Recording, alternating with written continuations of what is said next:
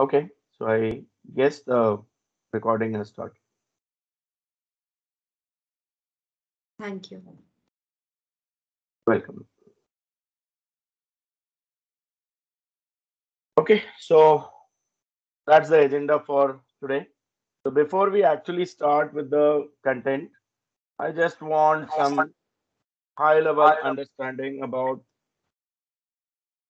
your background, like what you have done and what all things you know already, so that I can lay out my session over here.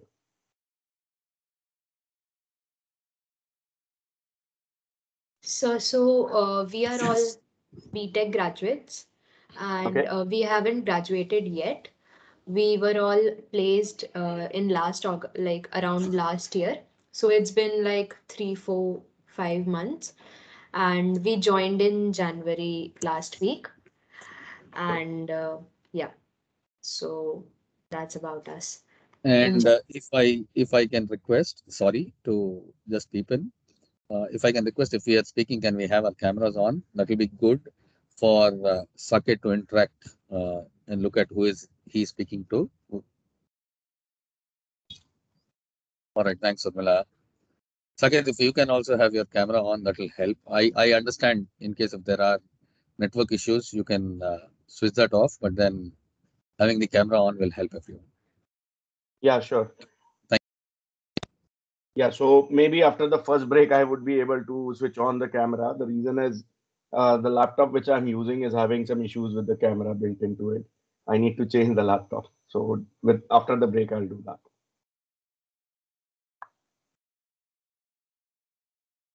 Okay, so I believe it is almost the same background everyone is having over here, right, Urmila? Mostly, yes, I guess And so. what is the stream? Is it com science? Computer science and IT. I don't know if somebody is from the ECM electronics branch as well, if they could Yeah. let us know. No, right? I guess we are computer science and IT background, all of us. Okay. No, Okay. I'm from EC. Okay. Okay. Uh, that's great, actually. So I believe just a couple of people might be there from EC background or non-com science background, right? No worries. We will be starting with everything right from the basics. And if you feel that you're not able to understand anything or you need more input on that, you can just stop me anytime and we can discuss in detail as well, right? I believe this is the first training you are attending after joining. Yes, sir. And if you have seen the agenda, one thing you may have noticed, it is not going to be complete deep dive kind of training over here. So the overall learning process will require you guys to put in little bit of efforts from your side, where I'll be playing the guide role, and we'll be focusing on actually learning the end-to-end development of an application over here instead of focusing entirely on the technology only. What all important things with respect to the technology are there? That is where our focus is going to be, and then I'll be sharing enough material for you guys to drill down and learn in depth about that specific platform or that specific technology. So efforts from both ends will be there. I'll be doing my best to make you understand everything what we are planning over here in next 2 to 3 weeks. And from your side, little bit of extra self study will be required.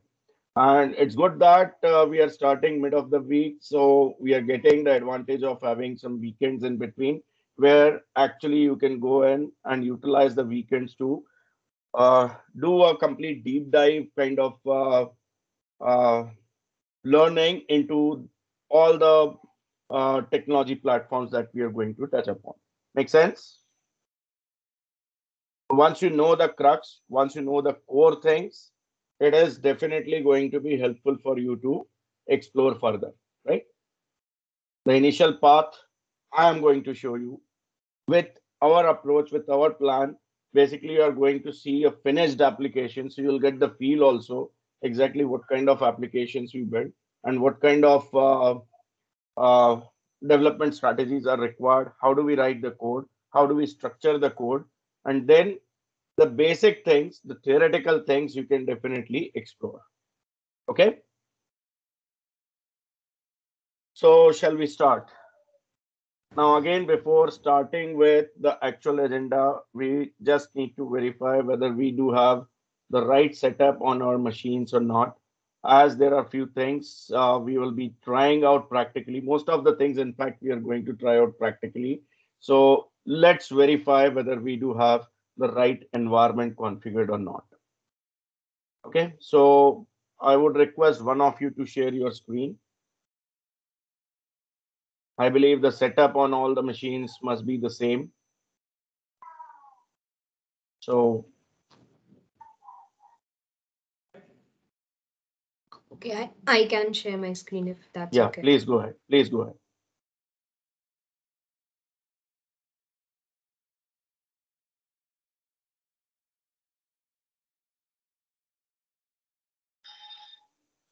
Okay. So Urmila, just go to Start menu and look for if you have SQL Server Management Studio installed.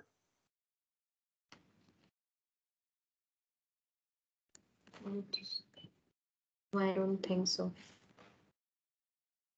Okay. So do you have SQL. Visual Studio installed? Yeah, I do have that. Visual Studio app installed. And Visual Studio. Open. Okay. Open. I would request everyone else to check out the same thing. You can say open or continue without code, in fact. There is a link. And then go to View menu and select Server Explorer. Fifth item from top. Okay.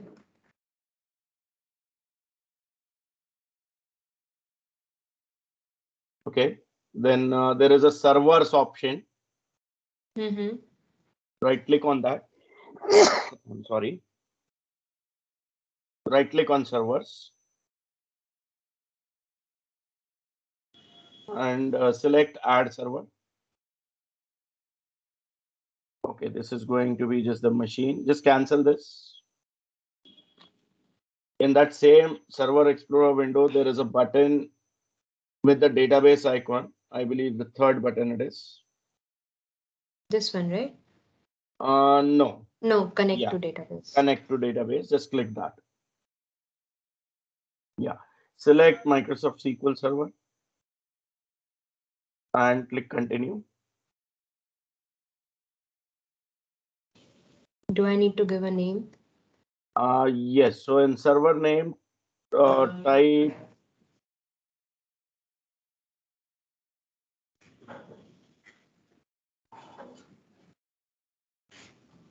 Type within parenthesis local DB. parenthesis. Yeah, local DB. Hmm. After that, backslash, other one. Yeah. MS SQL without space. Local DB again without space.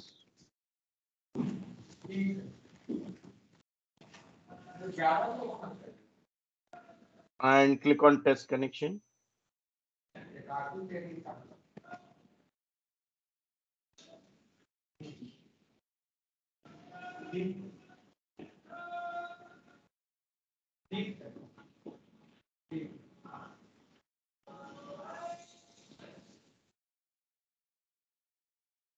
Okay, so I think there is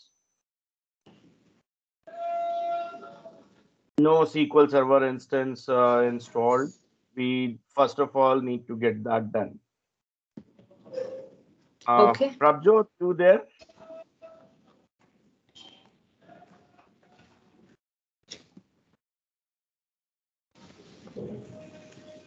Should I stop presenting?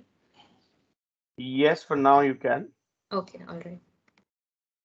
Okay, so do you guys have any contact of the IT support?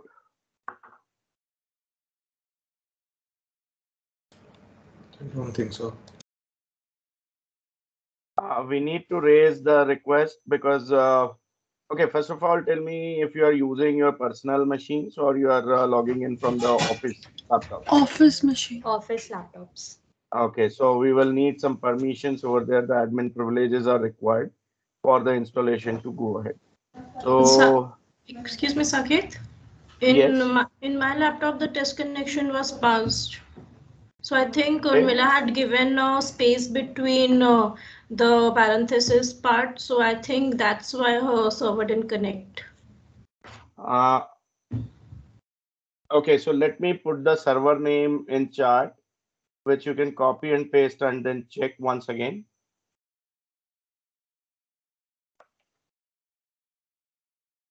Just copy and paste as it is.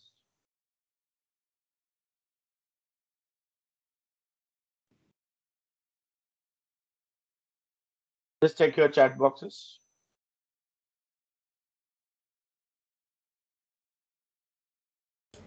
Yeah, the connection passed.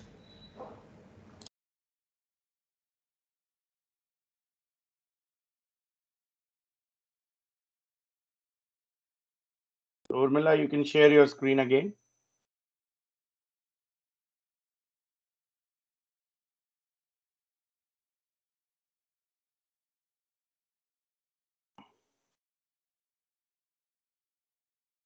No space anywhere. Urmila, Yeah, you can copy and paste the server name. it was succeeded, Saket.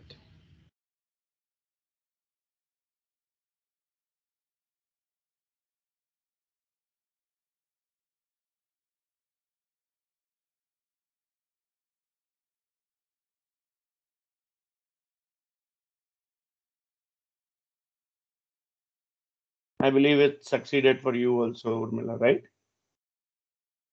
There is a connection that we can see. Fine. We would need SQL Server Management Studio also, and let's check if we have the Visual Studio installed correctly.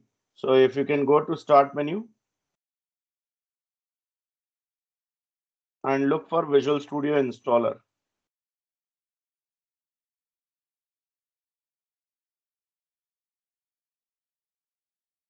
Start it. Meanwhile, you can close your Visual Studio, which is open in background.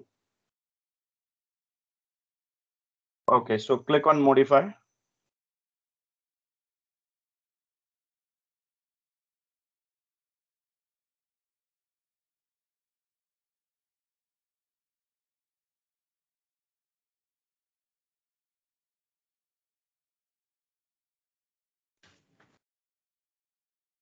Sorry. Yeah. Okay, so make sure the checkbox for ASP.NET and web development is selected on the left hand side under web and cloud. Okay. ASP.NET and Azure. Web development, then Azure development, then Web. .NET desktop development. Okay. I can't see web. It's If you combined with could. the first option, ASP.NET and web development. It's one Okay. option. Okay. All right. Scroll down So further. Data storage is already selected. That's why your data connection got succeeded. Select .NET cross-platform development. Scroll down further. Just see if there is this is the anything else. last. This is the Okay, last. so just click on modify. So .NET data, .NET desktop, uh, then C++, Azure, and C++, web development. C++ is not needed. You can uncheck that. Okay. Azure and web development. Right? That's right. That's right. All right. And data processing already selected. Yeah, data storage and processing. So Yeah, modify. yeah. Click on modify. It may ask you for the admin password, but that's where we will require the support from the IT team. They just need to put in the password there, nothing else. Okay. And meanwhile this is going, you can just minimize this Mm-hmm. and open the browser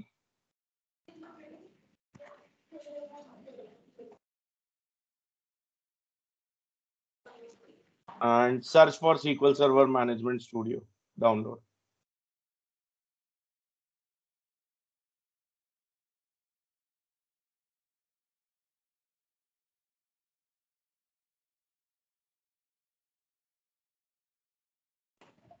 Click on the first link.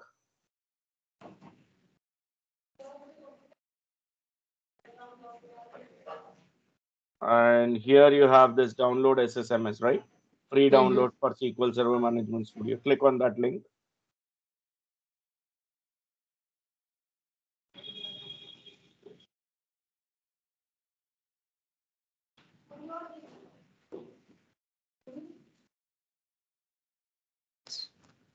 Downloading. Starts download.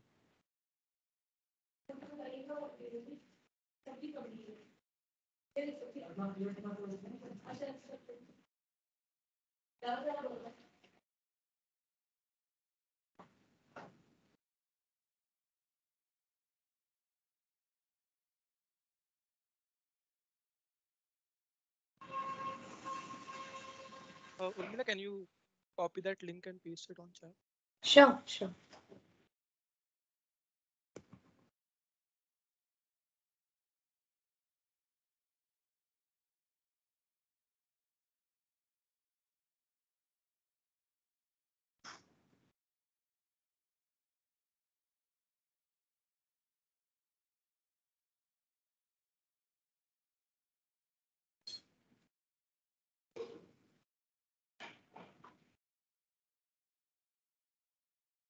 So how much time it takes over here depends on your internet connection speed. Around 5 to 10 minutes max it should take with average connection speed.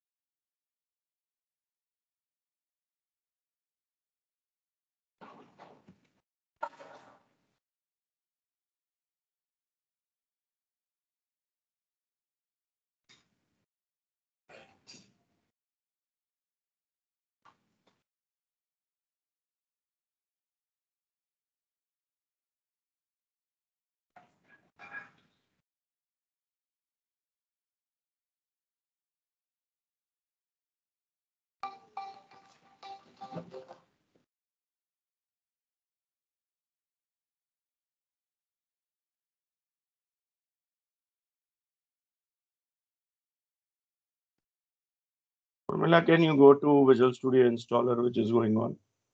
Yeah. Anyhow, we need to wait till this gets finished.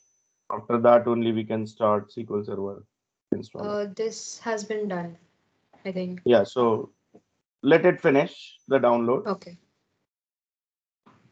Installation here has to finish first in Visual Studio. After that, we can Achha. start the installation for SSMS. Okay.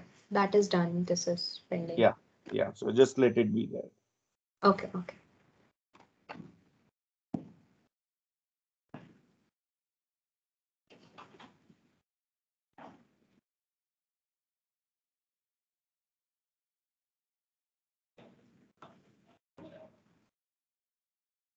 I hope everyone has selected the right options for Visual Studio.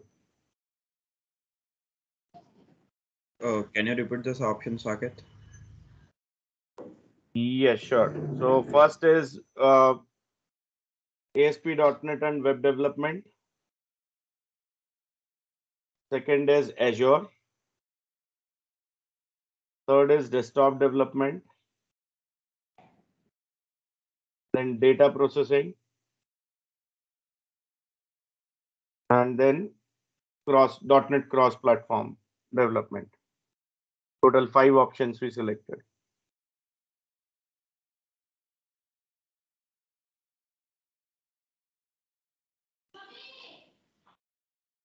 Yeah, okay, sir.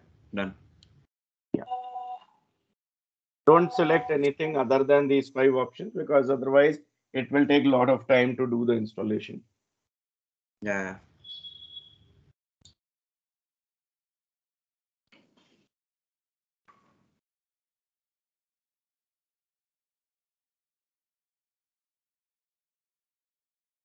It's always good to set up everything before we actually start, right? So the next sessions will go smoothly. We won't be getting into all Saket? this setup. Yeah. Yeah, actually, I think my internet connection is going really bad.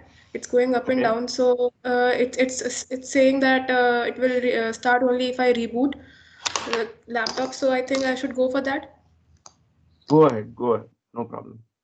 Okay, okay. I'll do that in just a second after downloading the SSM part. Just a Yes, second. sure. Sure, sure. Sometimes, the installation itself might have some dependency on some system components. That's where it asks you to reboot. Saket, the installation for Visual Studio completed without any kind of password prompt. Okay, that's good. So you already have the admin privileges on the local machine. All right. Can you share your screen? Yeah, sure. Okay. Formula, once she Yeah, is yeah. done, maybe you can share the screen once again. Okay, yeah.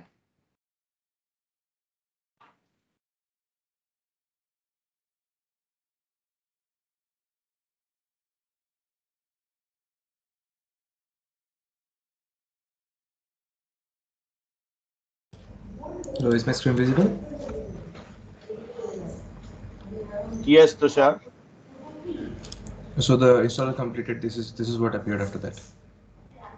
Okay, so you did that modification for Visual Studio Community, right, Tushar? Yes. Yeah. Okay, just click on modify once more. I just need to, not this one, the community one, third one. Okay, so ASP.NET and web development, Azure development, .NET desktop development, scroll down. You have data storage and processing and .NET cross platform. That's right. You can close this installer and go to that setup and uh, start. Double click.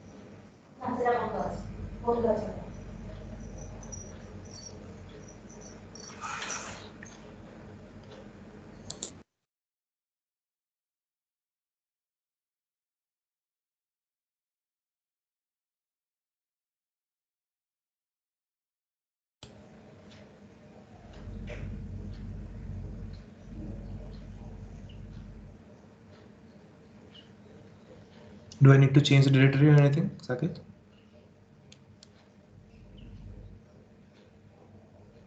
Hello. Am I Uh, audible? no, just click on install. Do we have to open the setup only after the installer work is done? Yes, because two installers cannot go together.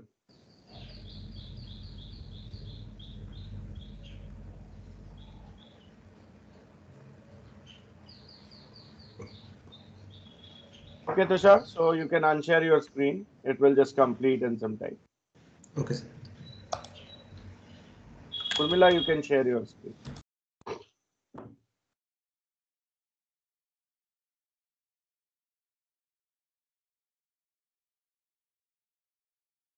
So is your installer thing is completed?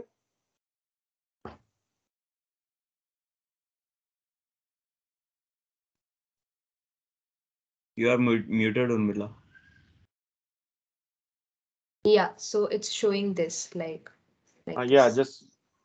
just close the installer Okay. and now you can just start the SSMS setup.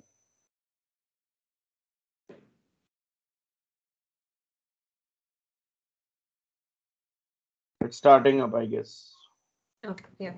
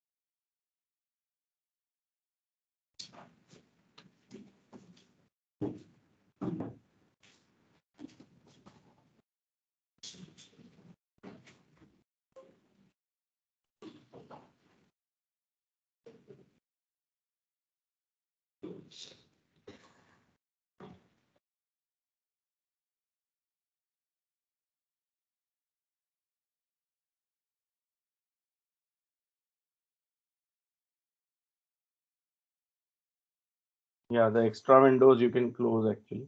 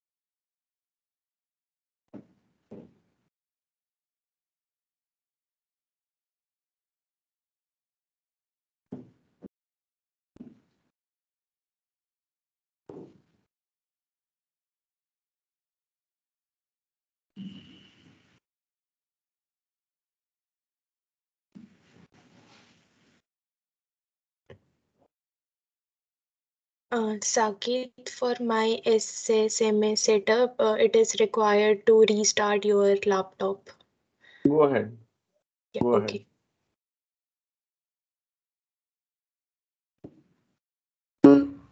Saket, I had a problem. I just discussed with you how to restart and reboot. I Yes. think I should be joining this meeting with my personal laptop so that this laptop gets enough time to download easily. So, could you please share this meeting's link so that I can go to my personal laptop?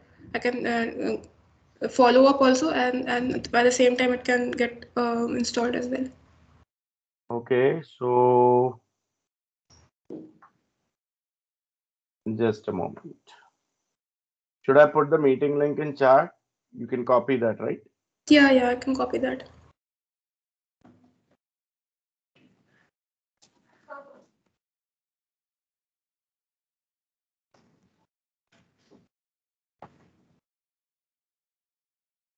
Here it is. Just check. So it's installed. Okay. So how do we test this SSMS installed correctly or not? Just to go to start and type SSMS in the search box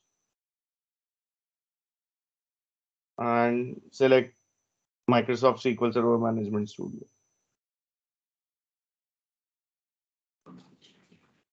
First time it will take some extra long time to start. Okay, that's good. Server Now, name? server name will be the same that we tried earlier within parentheses. It's there in the chat box. You can copy and paste that. No. It actually doesn't get pasted. Okay.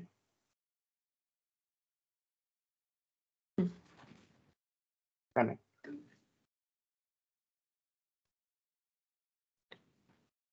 Cool. Connected. So it's done. That's So all. how many of you are done with both the installations? Just raise hands. Tushar is done. Urmila is done.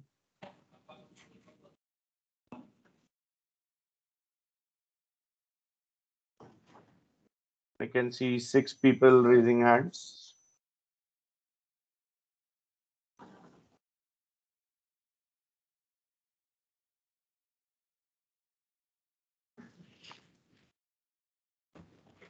Urmila, you can unshare your screen. Alright.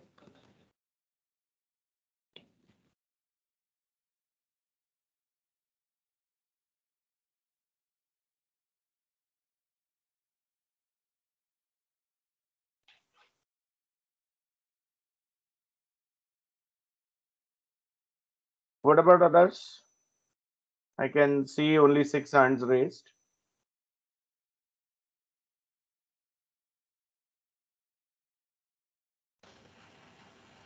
It is getting installed. Okay.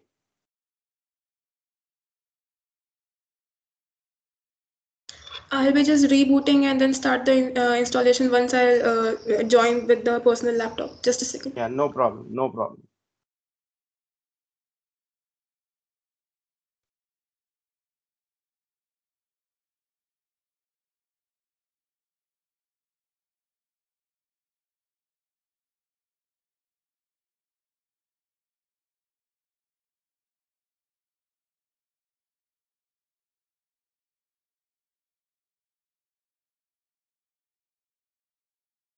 So guys, we can take a 10 minutes break over here. Meanwhile, I hope the installation for everyone will be completed. Those who are done with the installation can actually take the break. Those who are not done yet can just monitor the installation. And once the installation is done, just raise your hands so that I get to know how many of you are done with the setup. Okay. So it's 10:20. We'll be resuming once again at 10:30. So it's not actually a break. It's more about waiting for the installation to finish. Okay.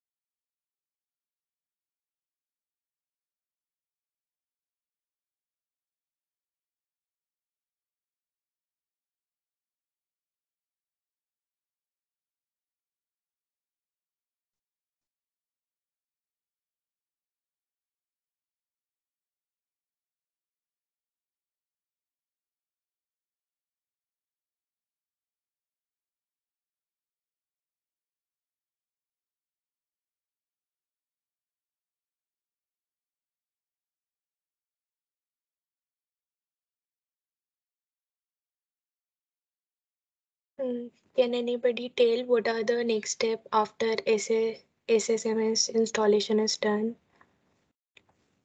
I got disconnected. Go to start. Have you opened it opened it again? No, from Install. where we need to open that? Can you please tell what we Yeah, need to search? go to downloads and folders. Like go to folders into downloads. Okay, Open downloads. that .exe file. Have you finished installing this Microsoft Visual Studio thing? Yeah, I finished that. Yeah, now go to Yeah, that is also file. done. Go to? Open this file. Like what file you have downloaded on file, right? SSMS thing. Open that file in Yeah. downloads.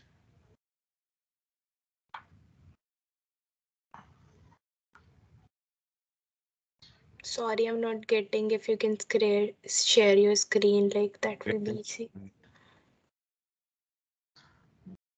Screen. Can you see my screen? Yeah. Yeah, this one. Yeah, I've done with this. You open it, right? Yeah. Yeah, then it will show like this. Like go to start menu and click SSMS. Open this app. Okay. Mhm.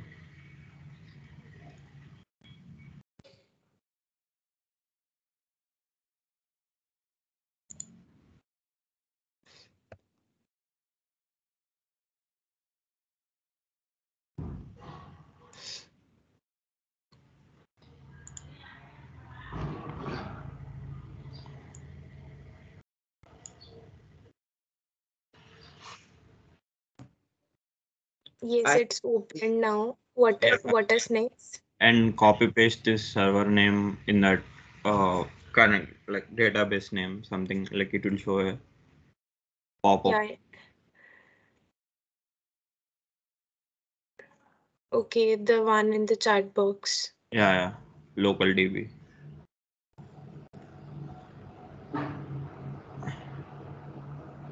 Just click OK, I guess.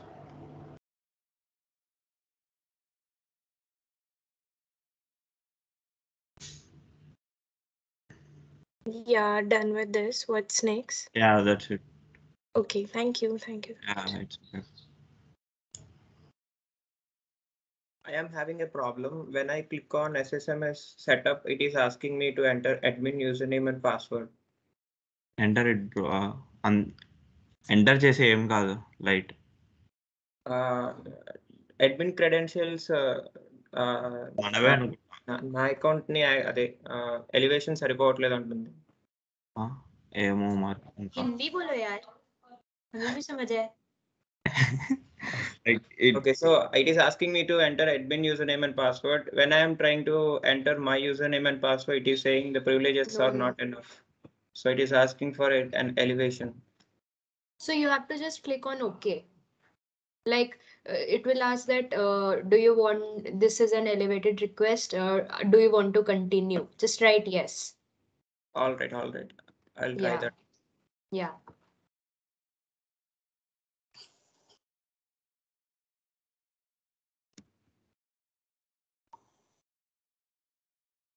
Siddharth, it was you, right? Yes, yes, it is me. Okay, can you share your screen? Yeah, sure.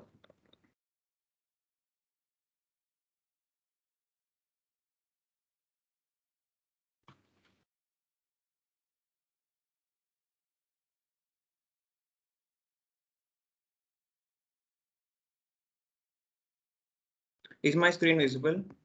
Yes, I can see. Okay, so I'm double clicking on this, and can you be able to see the prompt? No. Okay, so I'm getting a prompt and it is asking me to enter email and password. And when I try to enter my email and password, it is again saying it requests an elevation. When I click yes, it is saying you do not have the enough permissions. Okay, so you have to actually talk to the IT support person, and he will be basically putting in his own user ID, password, credentials, and it will go ahead. Okay, okay. So your user ID doesn't have the local admin privileges on your laptop. Yes, yes. That is why you're not able to go through. All right. So I'll try contacting the IT support team now. Yes. It's just a matter of 1 minute only. They have to connect and put in their credentials. That's it. Yeah, okay. Okay, sure. Yeah.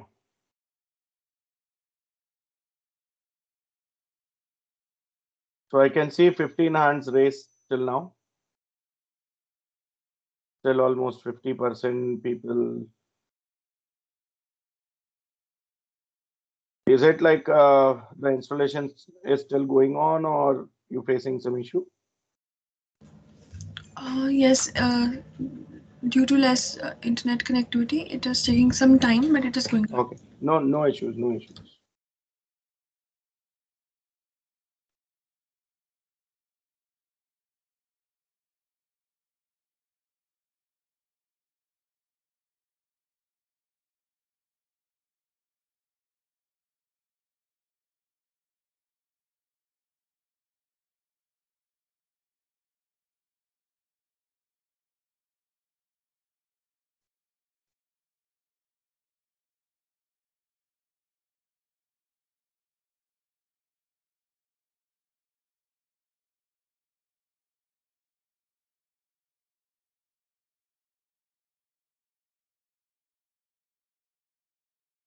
Anybody needing some support can share screen, and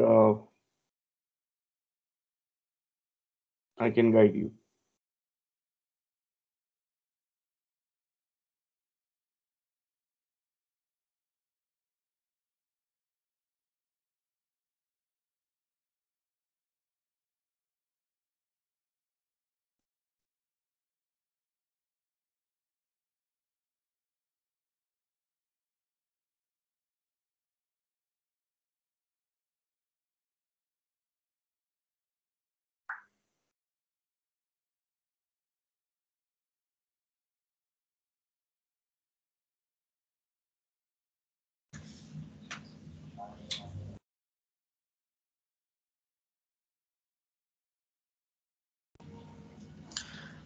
Yeah, it has been installed, SSMS and Visual Studio changes that we had to do. Okay. Can you please tell me again the next steps after Okay. installing SSMS? Okay. Can you share your screen, Yeah. Sudhika?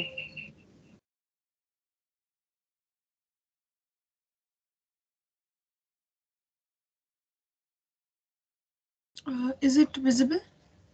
Yes, it is. So first go to start and look for Visual Studio installer.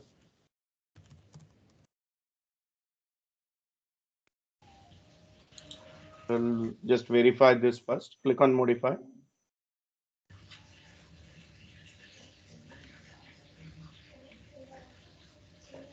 Okay, scroll down. Okay, fine. This you can close. Visual Studio is done properly. Now Yes. again go to start and type SSMS. This. Yes, open it.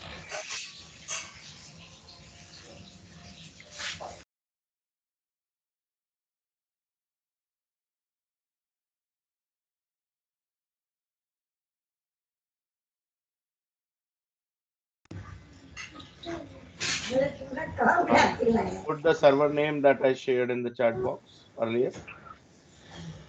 Just Okay. copy and paste.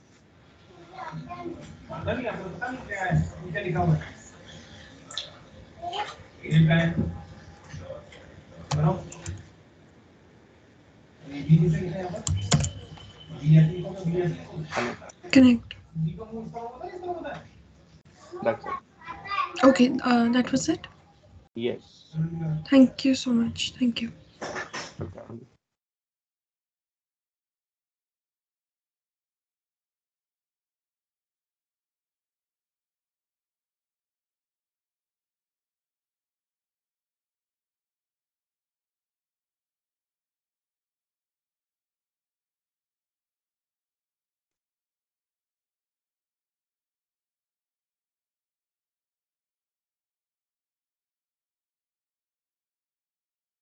guys who are done, please raise your hands quickly.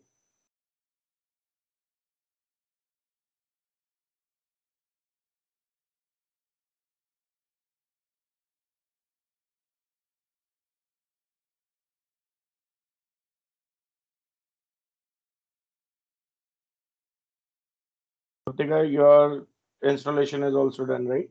Just raise your hand.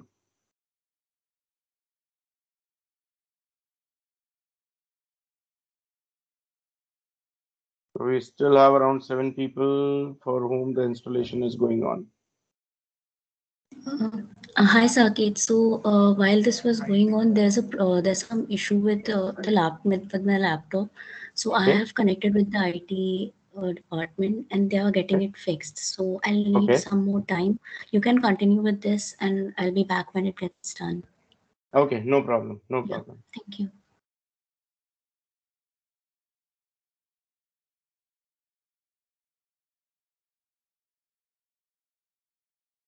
Rest of the guys, please update your status. Amisha. Hello, Yes, can you, Amisha. can you hear me? My installer is stuck at 69% and it's not moving. Like, it's not. Okay, just wait for a while. Yeah, like it's I been hope like that for like 7 to 8 minutes now. the laptop is not hung, right? Yeah, it's not. Okay, Like, I just can still wait for some access more other time. applications. Otherwise, you can kill the task and start over again. I did that already. Okay. So is it the SQL Server No, it's the installer or modification Visual that we Studio? had to do. Visual Studio. It may be taking some time because the Visual Studio installer downloads all the components from internet. Okay. And if the internet speed is fluctuating, it may take some time. Okay. So what you can do is you can stop Visual Studio installer for now. Get the Okay. SSMS installation done first, and that is what we will need for today, right? The Visual Studio installer can run in background then. Okay, so I'll install it on it Yeah, right now. yeah.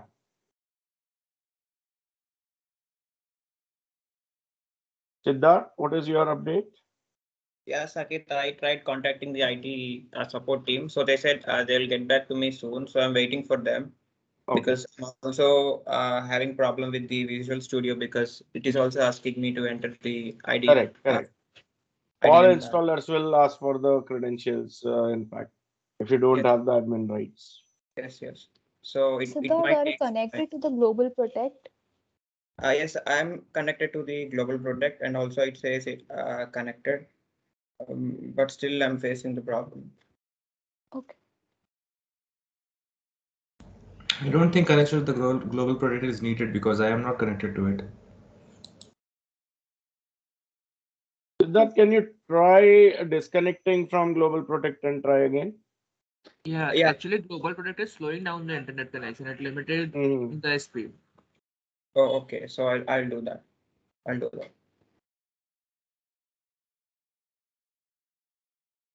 What is your status, Srilahari?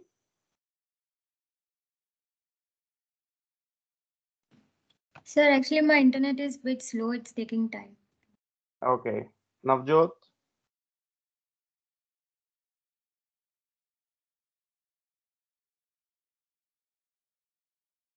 Shreya?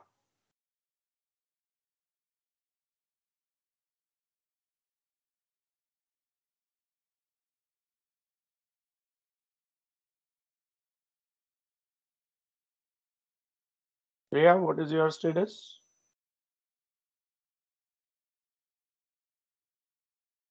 Yeah. Yeah, I am on a call with the IT department, IT, and okay. yeah. Okay. I'll get back And to this as soon as it gets fixed. yeah, no problem. Hello. Samriddhi? Yeah, so I just got a call from IT department saying that my Visual Studio Code was not installed properly. So I just installed it, uninstalled it and then reinstalled it. And now I have to Okay. go through all the processes again. I'm sorry. Okay, okay. So I just So needed. Visual Studio is not a worry today. That can go in the background. Just make sure you are done with SSMS first. Yeah, so that has been done. I did it beforehand, so my executable file has been downloaded.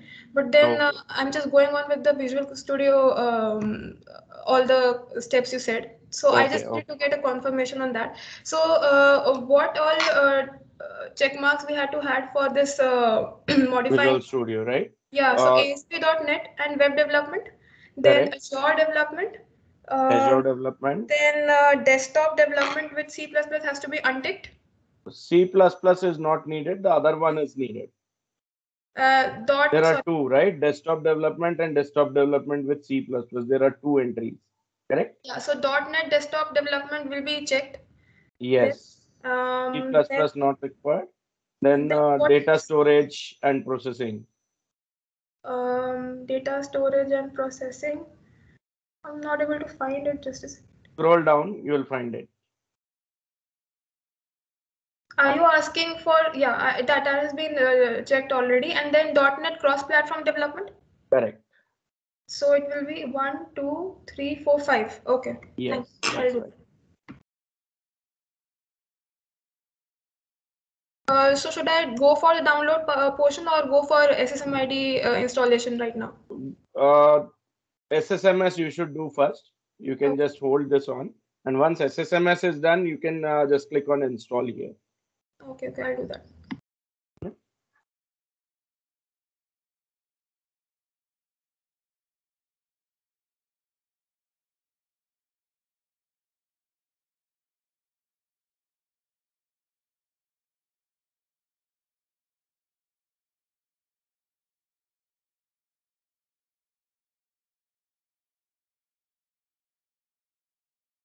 Okay, so I see almost 22 people are done with the installation. Others are fixing it.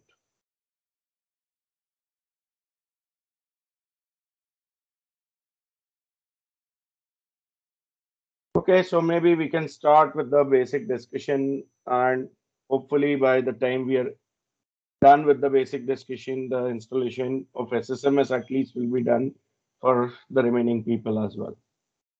So guys, just listen carefully. There will be a few questions to start with because there are many people from the com science background already. I hope everyone must be aware of some basic terminology like if I ask you, what is data? Can someone define?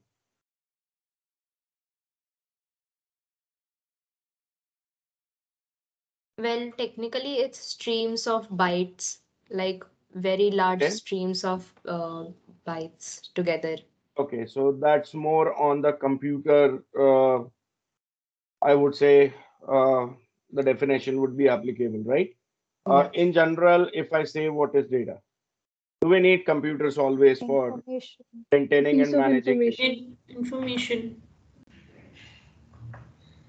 Can I say some raw facts and numbers is what we call as data?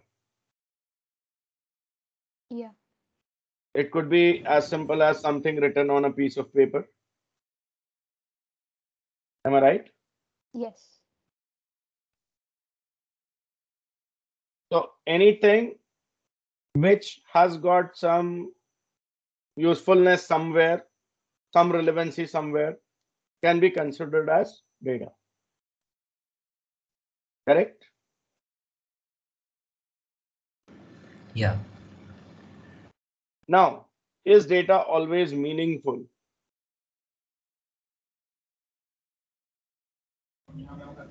No. Not me. How do we decide whether the data item is meaningful or not? For example, if the data is unstructured, so then we Okay. will have to process it or classify it.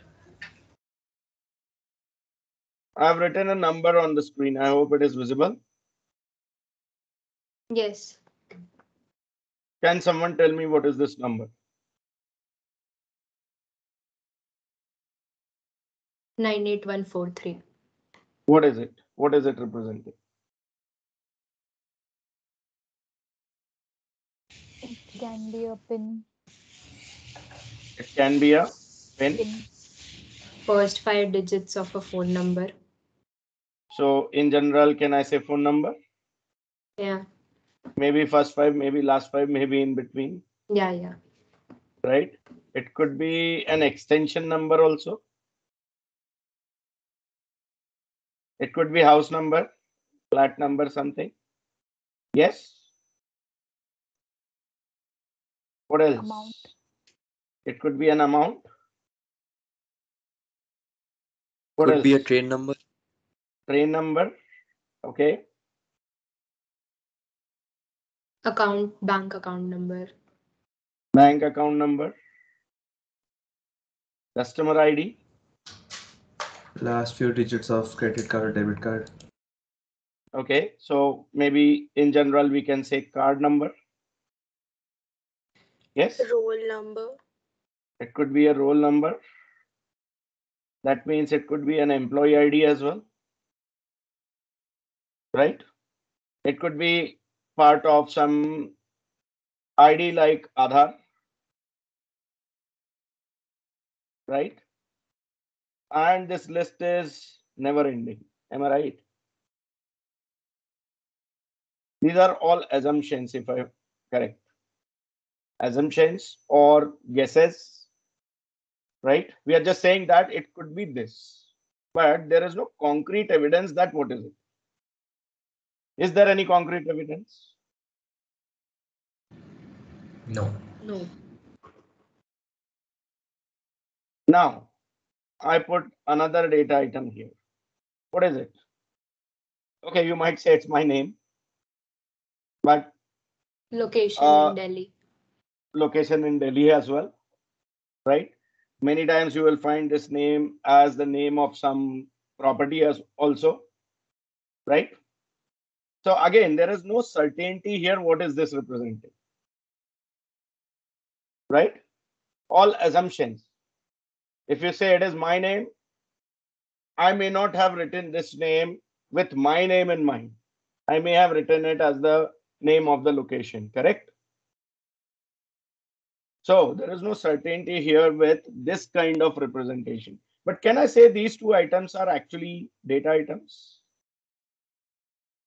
Yes, they are. Yeah. Whatever you record, in whatever form you record it, it is data, correct? This is something I can say is in the raw format. Simply, I can say it is raw data.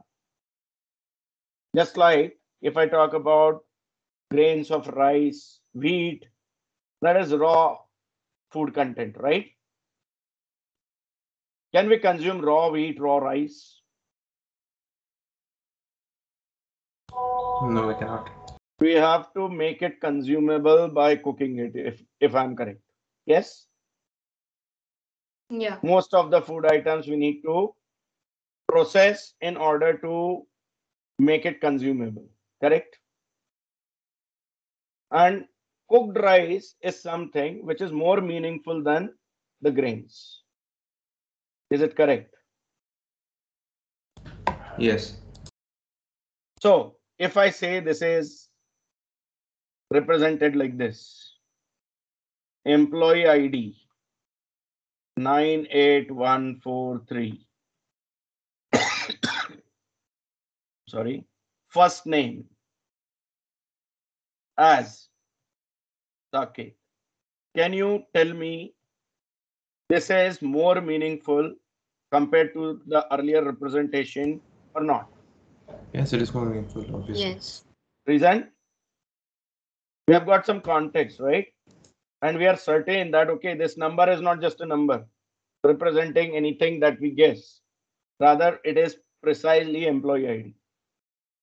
Which employee whose first name is Saket? So here again, we are certain that this is not my name or location name or some property name. This is actually the name, the first name of some employee whose ID is 98143. Am I right?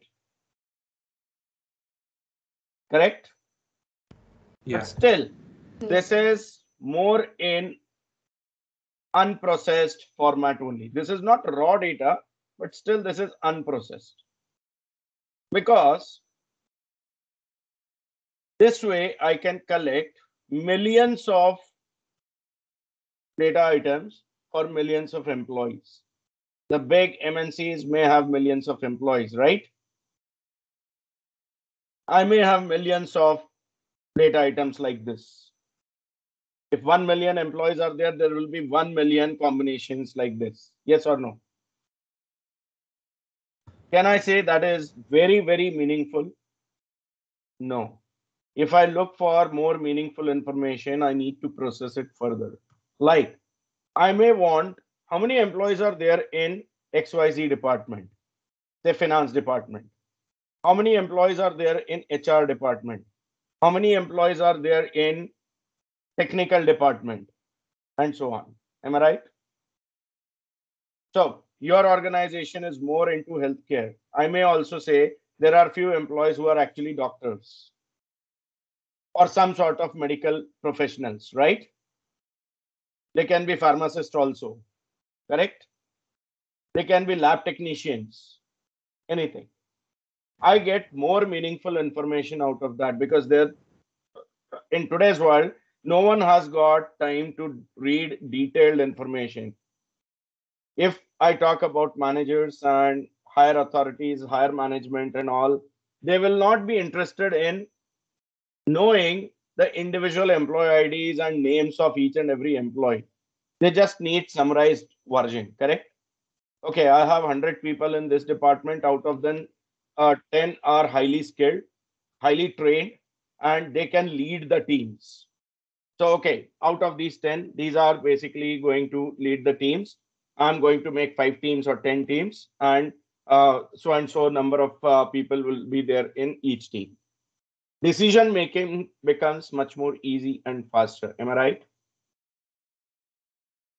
How do you present to someone about the sales figures? Is it like, okay, on day one, this salesperson sold these many items?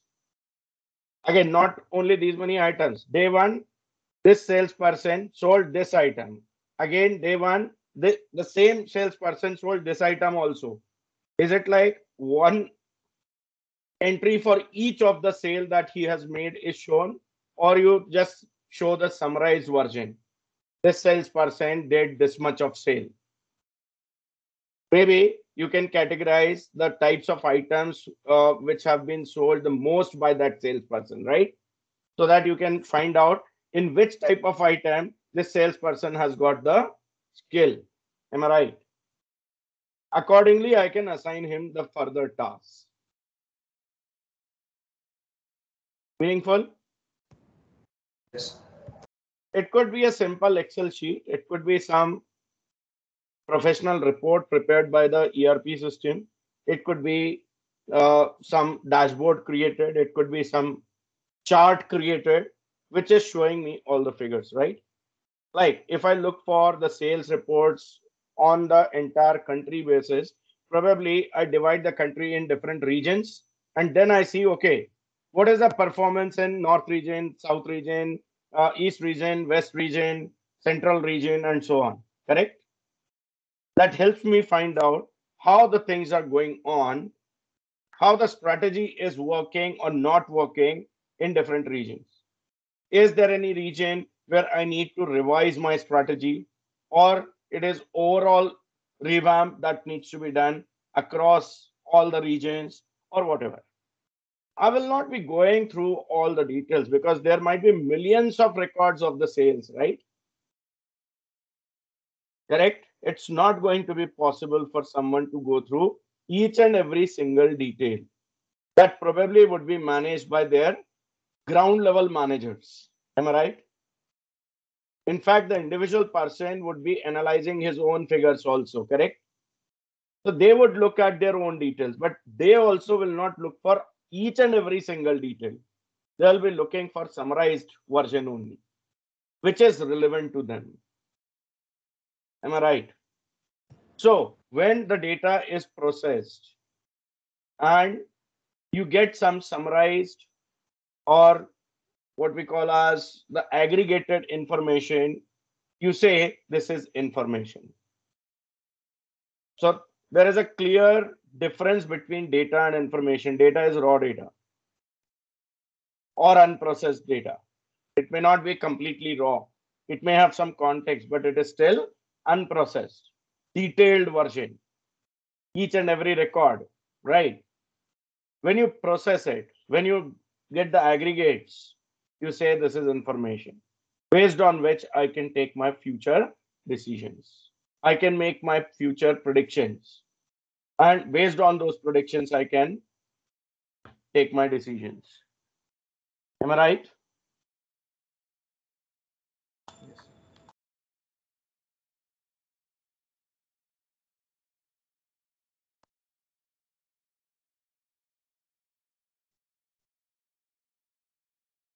Okay, so I hope everyone is now clear about what is data and what is information. Data is not information, or information is not just data. Yes, processed data is information. There is a relation, definitely, but there we have to understand that it's not the same. There is a relation only, correct? Now tell me whether the data is important or not.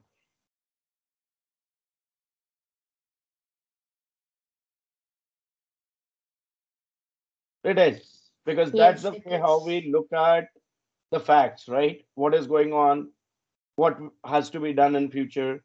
See, you have just passed out or you are about to be passed out from your colleges. What is important data or information in your case as a student?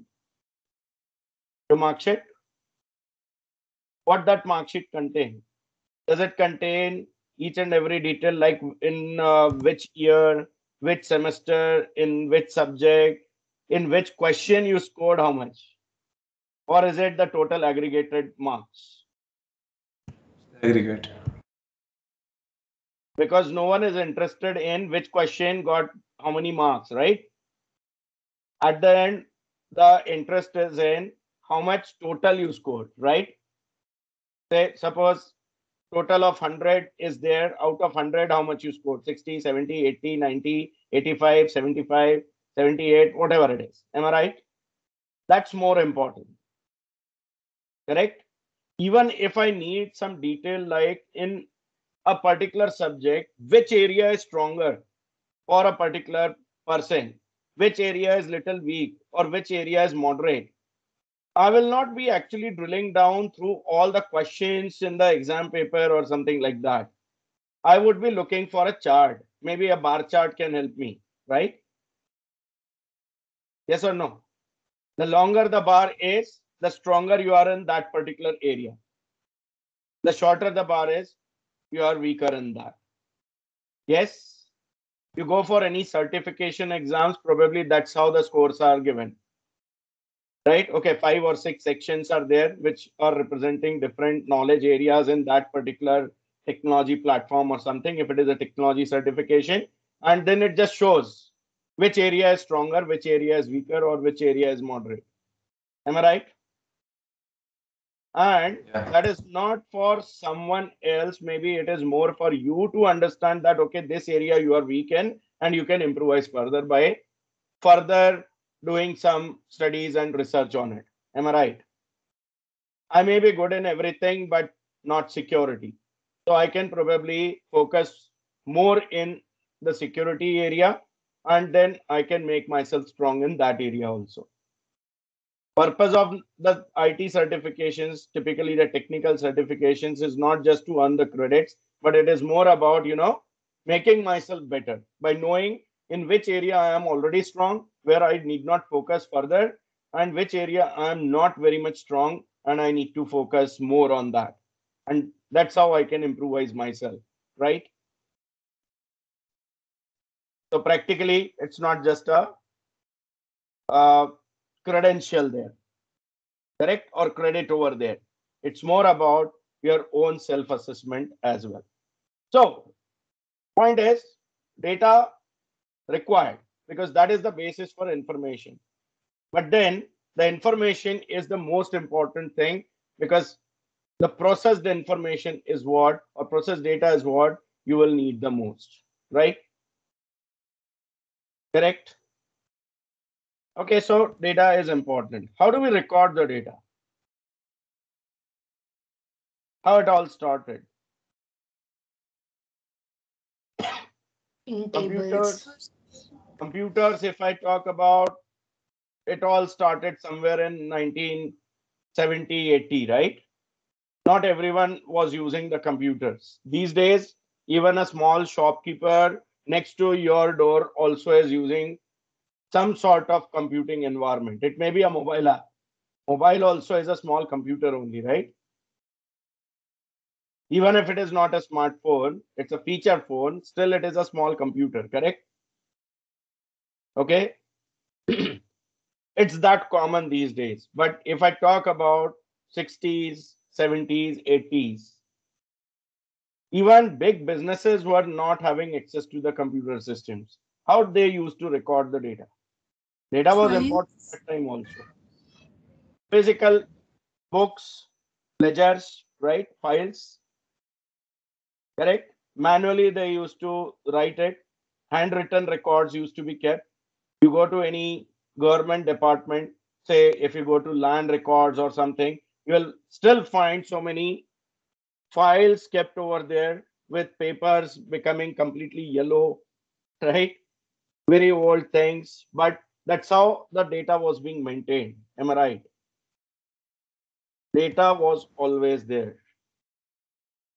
The time when the exchanges of the goods and anything else started, right? That barter system and all. Probably the data in some form is getting recorded somewhere. Yes or no? I gave you 2 Yes. units, you gave me 1 unit. All this is being recorded right from very old ages. Yes, because that is something which allows me to keep track of what I'm supposed to receive from the other party and what I'm supposed to give to some other party. Yes or no? Again, if I'm doing a business, I can find out whether I'm doing good or bad based on this information only. Correct? That's why the bookkeeping and accounting and all these things have started. Yes or no? I believe when it comes to the personal expenses, there also, if we are looking for some proper planning and all, we do make some sort of Excel sheet or maybe at least on piece of paper, we record that, okay, this is what I got as salary and this is what I have spent, right? These are my plans. I need to save this much. In some way, you do some sort of recording for this also. It could be a simple mobile app also where you might be maintaining all this. I'm not talking about exactly in what form, in what format you are maintaining your data. I'm talking about you are maintaining your data in some way. Yes or no? At the end of the month, you can find out, okay, this much I earned and this much I spent. This much is what is pending with me. Correct? Yes. If you look at your bank statement also, that is also a kind of data and information only, right? Yes or no? There you see debits Yes. and credits, which you can map to whatever you have recorded at your end and find out that everything is in sync. So everything is fine. Correct? Suppose you plan to buy home, let's say in next 3 years. You need to plan it right from today. Correct? How much loan I would need, what will be my budget and all. This, if you can actually plan today itself, will help you. Maybe instead of 3 years, you will be able to plan for a home in next 2 years itself, right? If you plan well.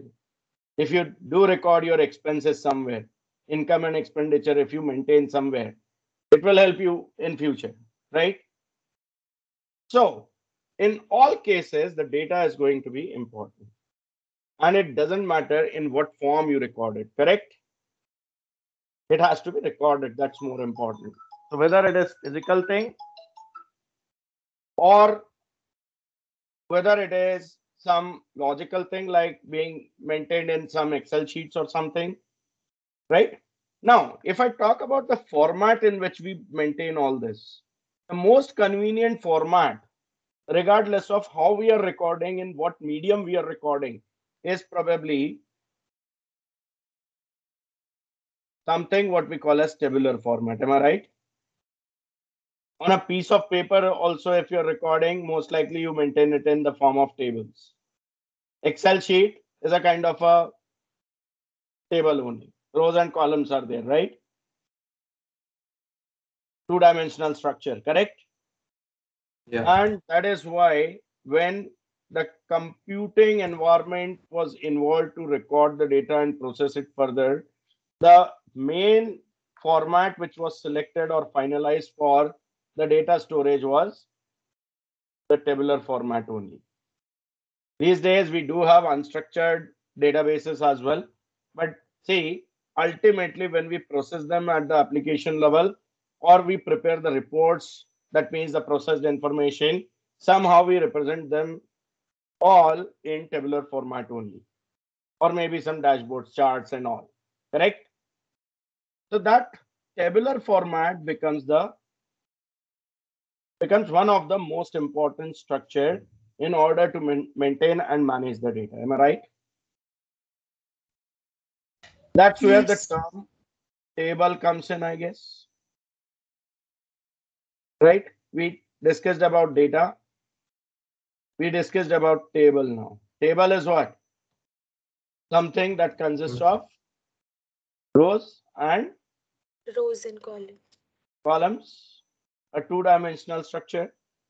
Rows represent the complete record, column represent one part or one component of that particular record. Like here, if I say this whole thing is record or row and employee ID, first name are columns. Am I right? Somehow, if we can pre-decide what type of data I'm going to put in that specific column, will it help or not? In terms of processing data, in terms of retrieving data, and in fact, in terms of storing data also. Will it help or not? It does. Will. It helps in maintaining the consistency of data also.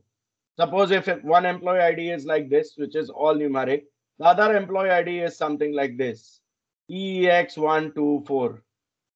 This doesn't look consistent, right? This is more confusing. Yes or no? If I say that employee ID has to be numeric, it has to be numeric for all. Am I right? Yes. Correct? So that's where the data types also come in.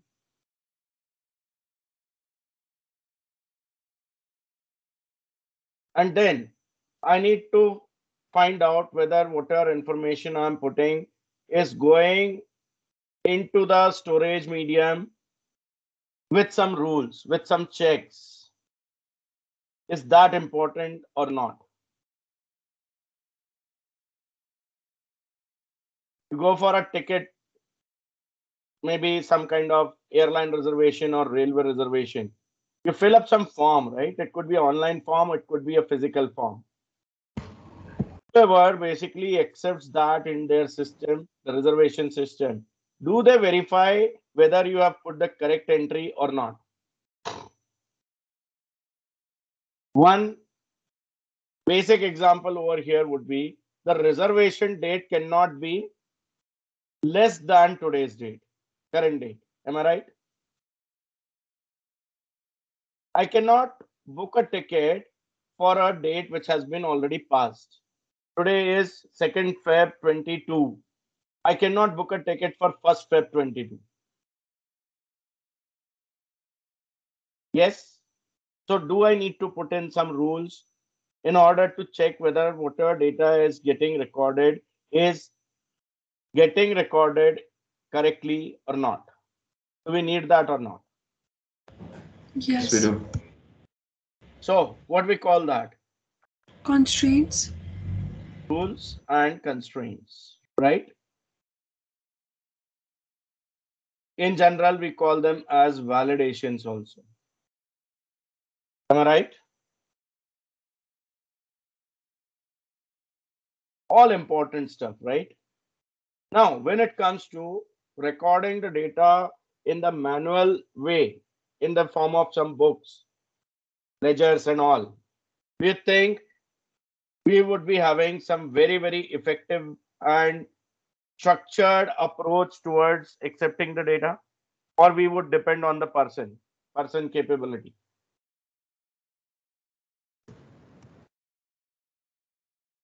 Person capability, right? Now there will be more chances of errors, right? If some human being is responsible to validate the data, he has to be very, very attentive and very, very careful, right? And suppose someone has worked for around 7+ hours. I mean, shift wise, if I talk about, towards the end of the shift, most likely the person will get tired. The attentiveness, promptness will reduce. Yes or no? We are Yes. not machines. So that's very natural. And we may miss some of the checks. There will be human errors, right? Maybe later on they can be rectified, but that will increase the work. Yes or no? That will increase the efforts. And there can be a mess also at times. Like a bank clerk who is basically processing the withdrawal request at the counter. Someone is withdrawing 10,000 rupees.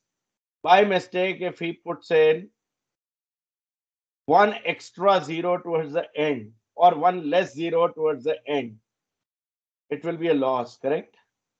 Either for the person or for the bank, there will be a loss. Yes or no? So, is this acceptable? No. Maybe with investigations, it can be rectified, but then it will be time and efforts required, correct? There will be disputes that need to be raised and then that needs to be rectified. Sometimes it takes too long. That is where basically the computer systems help us by automating most of these tasks. Am I right? And when there is an automation with some logic in place, logic will not listen anyone.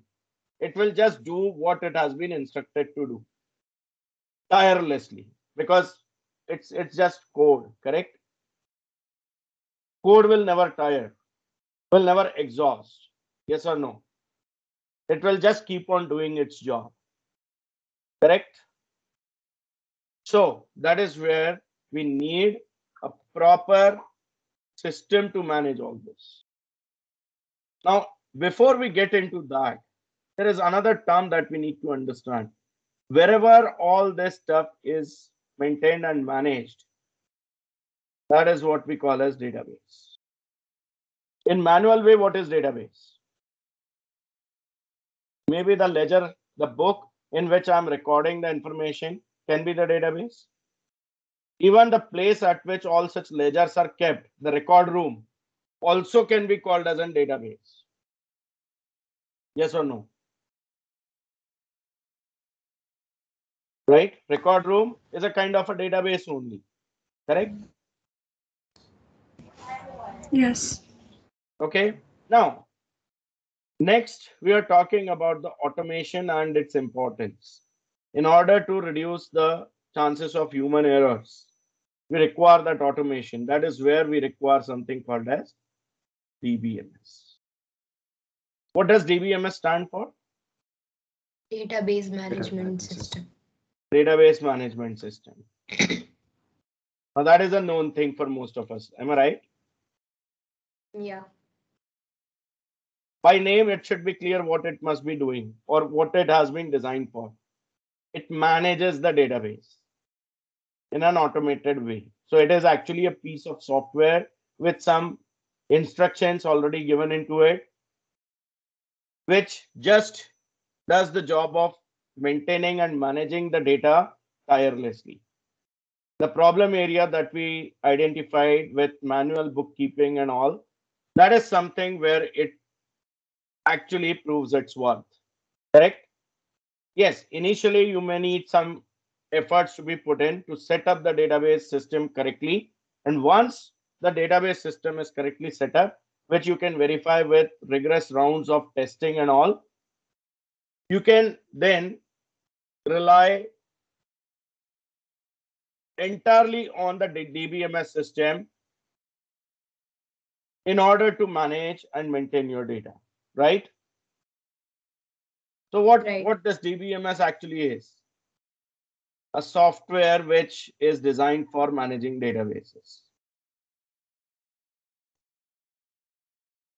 Manage and maintain databases. Am I right? Yeah. What kind of tooling they provide? What kind of support they provide?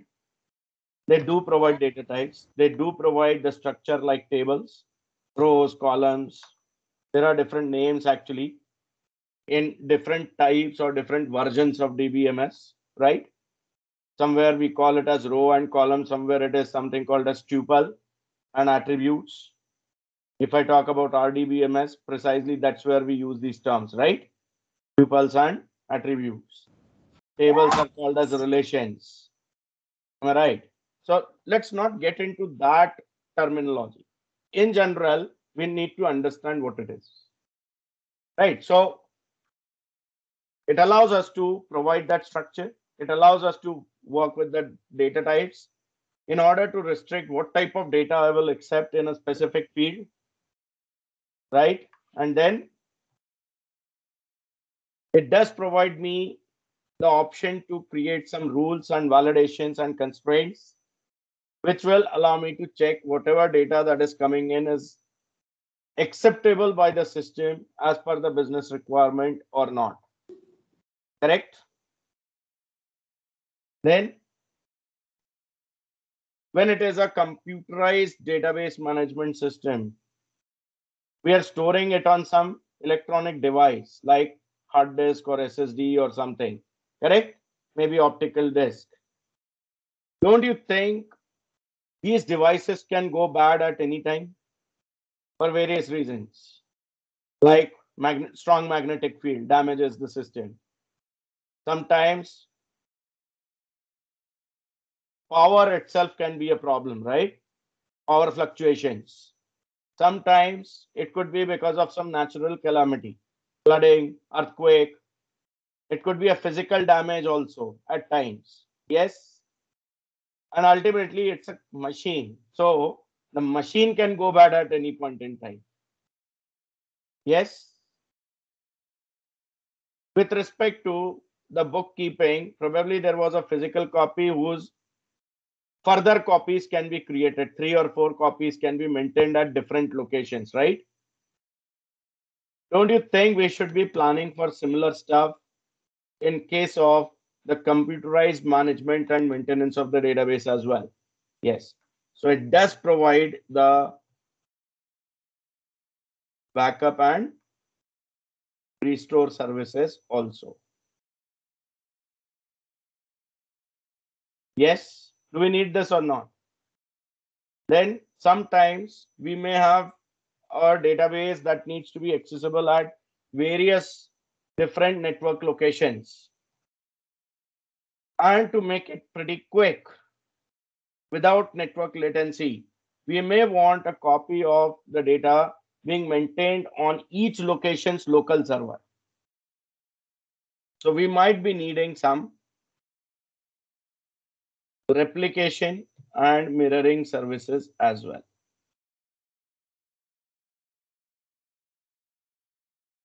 Yes or no?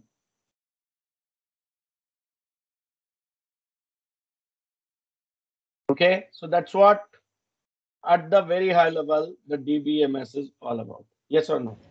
Yes, sir. Can you talk more about replication and mirroring services? Like, okay. I didn't So understand. suppose I have one location, location A. Okay, let's say this is one hospital. There is a different location called as location B. Maybe this is New York and this is New Jersey. Okay. Yes. Now, there was a patient who got registered in location A, New York.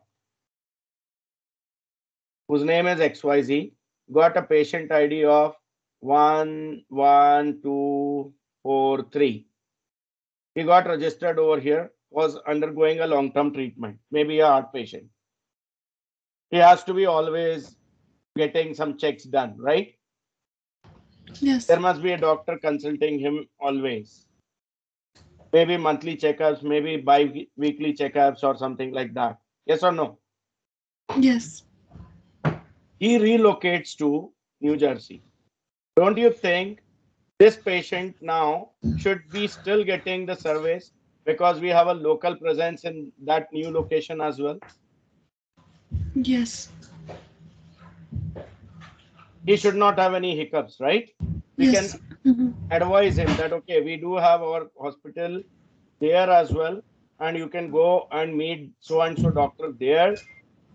Now, this so and so doctor should not be doing all his diagnosis right from the scratch. Rather, this doctor should be able to retrieve all the data from the previous source.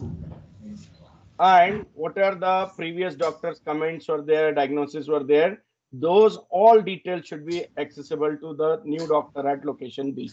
All right. Yes. Okay. Now, if these two locations are nearby, probably direct connectivity between these two servers is enough. The data can be retrieved pretty quickly. Location B server will send the request to location A and say, give me this detail of this patient whose ID is so and so, right? A direct query going in. Query goes to location B server only, but location B server says, I don't have this data.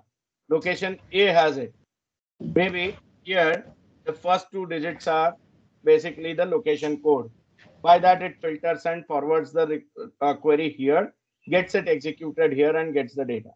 But if these two locations are at a distant location, like one hospital is in US and one hospital is in India, do you think the data retrieval will be with the same speed? It will take some time, right? Because Yes. it has to come from a distance.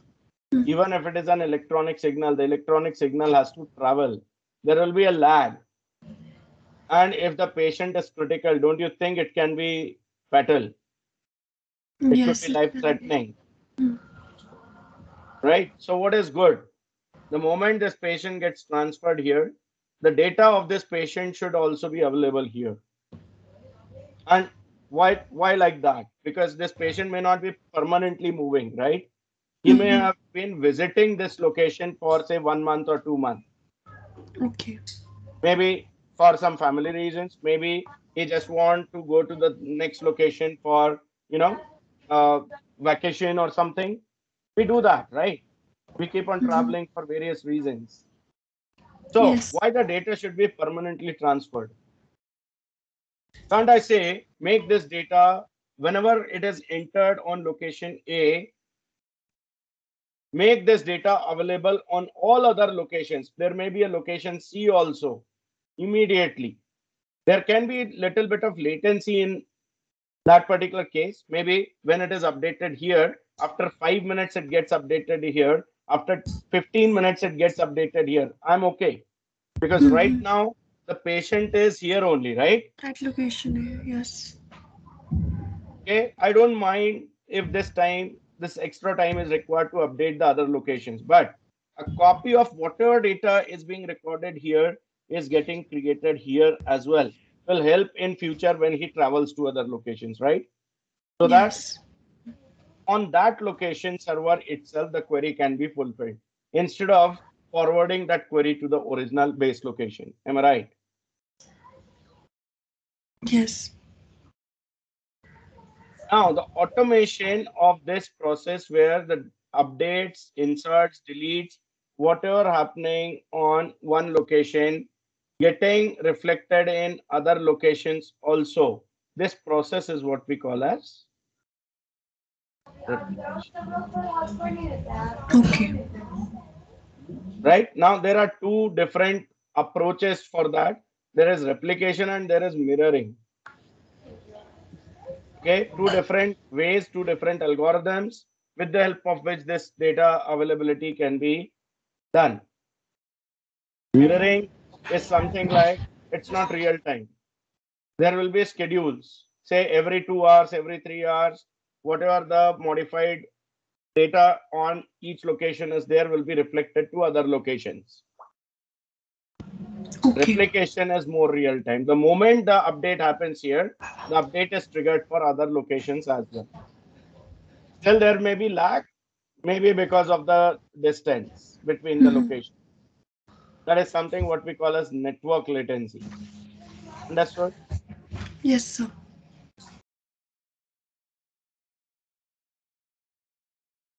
Okay, so I hope this is now understood.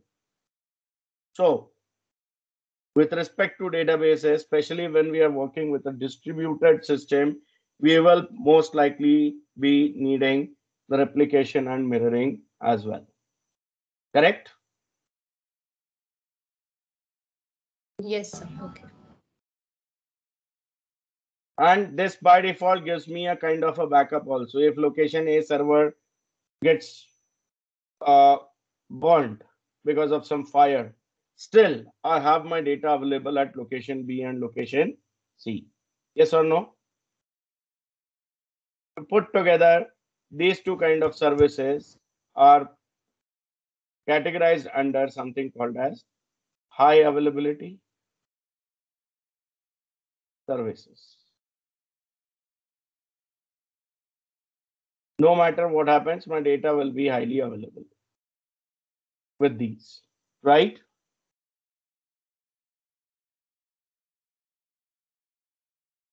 Okay. Now, what is RDBMS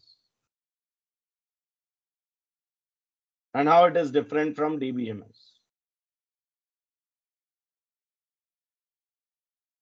Yes, anybody?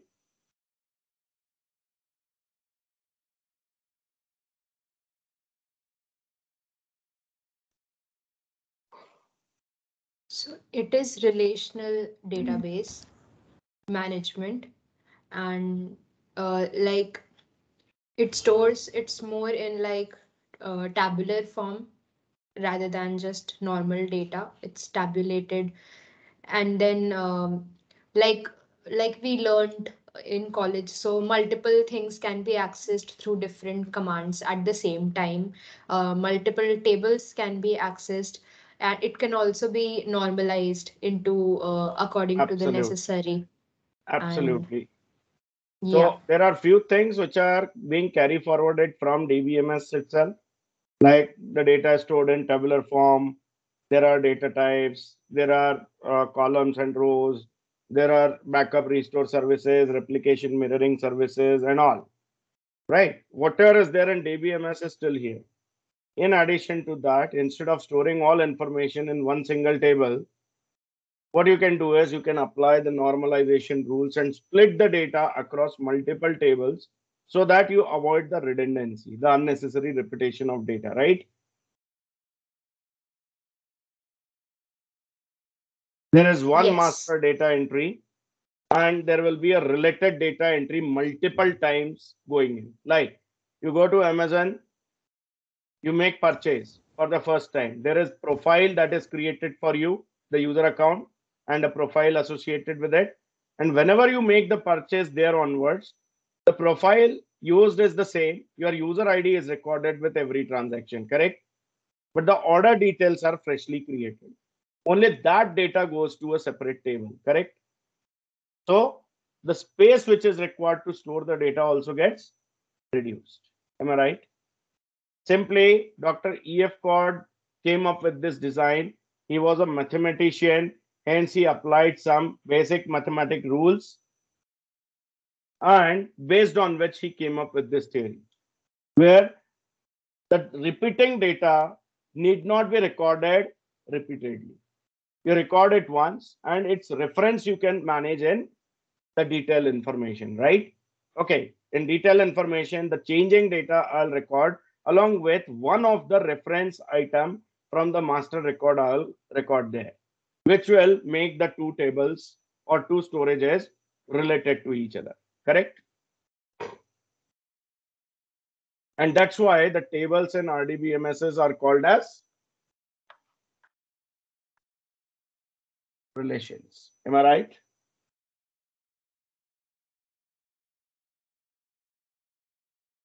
And based on this only, the records are called as tuples.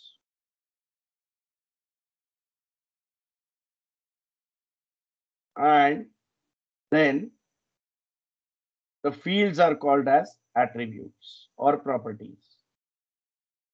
Usually attributes is the right term. Right, this all came in on the basis of a simple mathematical expression. If you see, I have A into X plus B into X plus C into X square. How I reduce this expression? Simple mathematical formula it is, right? I can take X as common. I can say multiplied with the non-repeating part goes inside parenthesis, right? A plus B plus maybe I can say C into X, right? My expression gets simplified with this. My calculation also will be simplified with this. Instead of playing with big numbers directly from the beginning, I'll be playing initially with small numbers, right? And there is no difference between the two expressions. They are the same. With DBMS, probably we followed this strategy. With RDBMS, we are allowed to use this strategy. That's what Dr. E.F. Codd did. Now, this reducing algorithm, they designed for the databases, and that algorithm itself was named as the process of normalization, right? There are around 5 rules of normalization. We'll not get into the details of how exactly each normalization works, which normalization level does what. That you will find on Google also, right? The entire process as well. But one thing for sure everyone must be aware of, that whichever step you talk about, it talks about reduction of the data, right? The non-repeating and repeating data needs to be split in all the steps, right? Step 1, this type of data is split. Step 2, the other type of data is split. Step 3, the other type of data is split.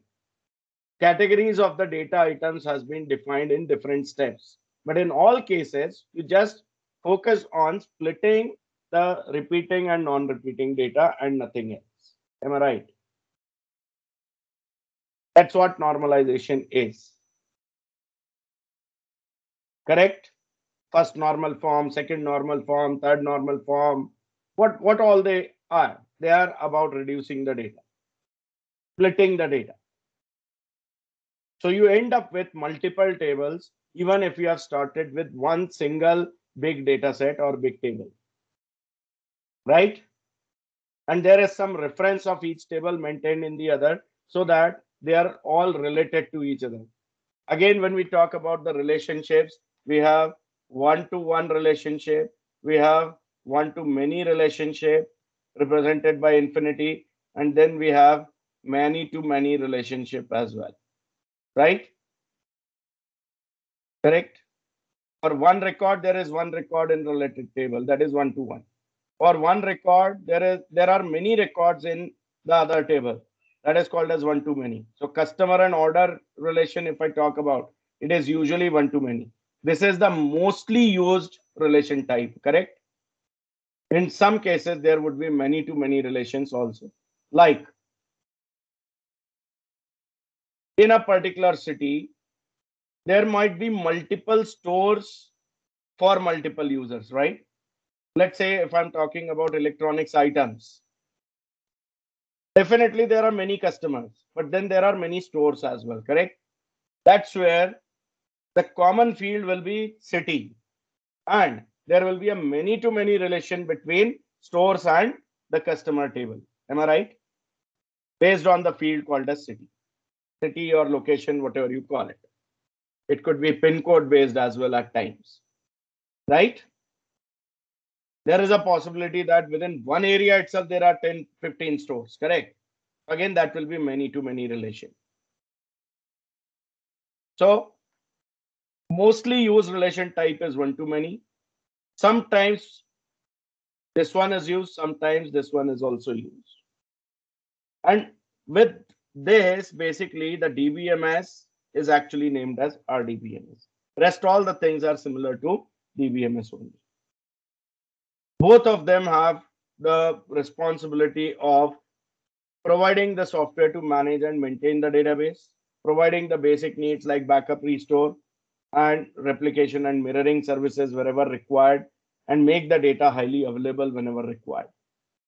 They come up with their own rules engine, validation engines, and all constraints and everything. The basic needs already being solved.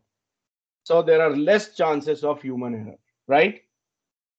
I'll not say zero chances, because the person who is writing the logic, who is designing the database, that person himself or herself may make the mistake, right?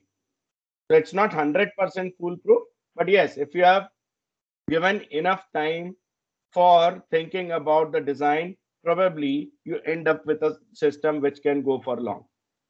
Flawless system, right? It won't allow any unwanted entry into your database anytime. Make sense? Interesting. So what is the role of SQL Server here? What is SQL Server?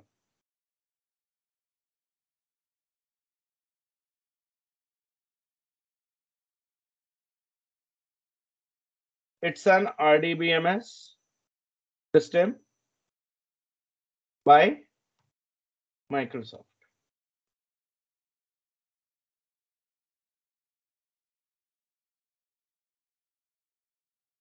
Product of Microsoft.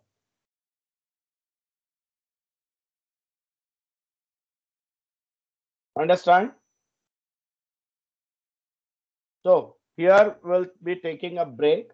Once we come back from the break, we'll talk actually about this product, what SQL Server is in detail, what all features it brings in, what all things we can do with it, what all relations it has with the similar products like Oracle or MySQL or DB2 or something like that.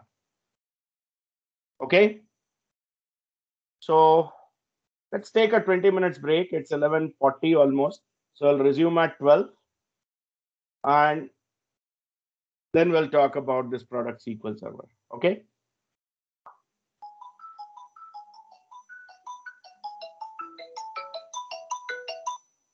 Okay.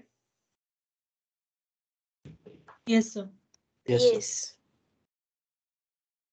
Yes, sir.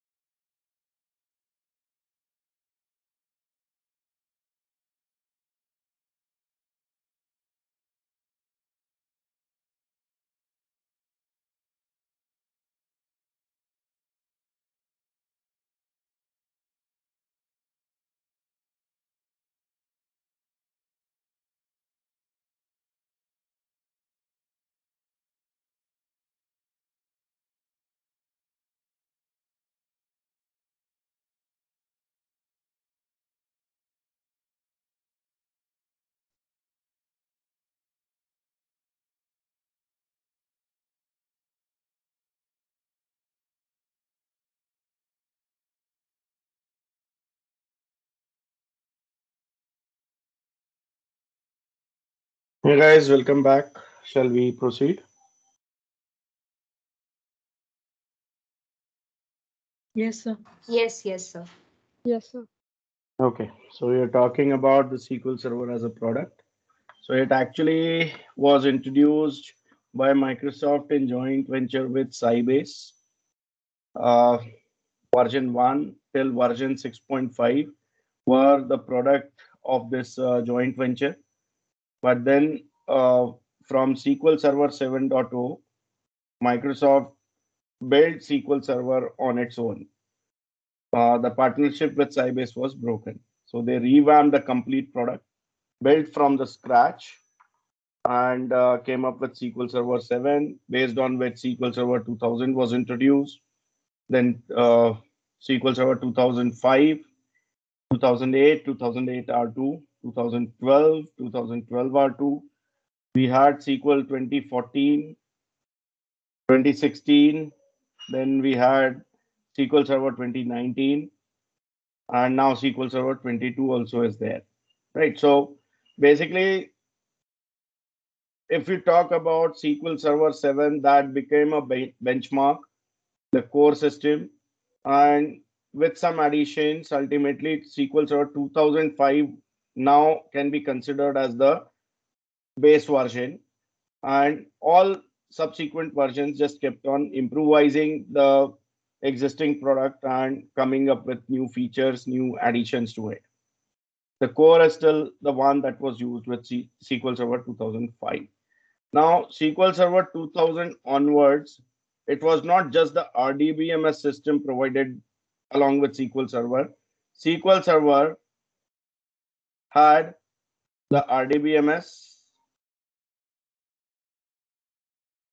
which is also called as database engine in SQL Server. Then we had some other products also that were added to the family, like SQL Server Integration Services, SSIS, SQL Server Analytical Services or Analysis Services, SSAS, and then SQL Server Reporting Services, named as SQL Server, in fact, SSRS. So this is complete suite by Microsoft since SQL Server 2000, and in fact, precisely SQL Server 2005 onwards. Okay, so when you open SSMS, like while doing the installation and verification, we went through this step, right? SQL Server Management Studio, we all opened. And then the login dialog comes in.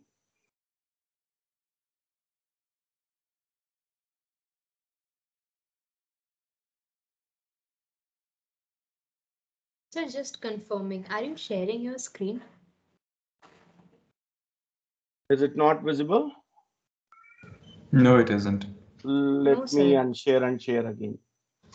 Yeah. Is it visible now? Yeah. Great.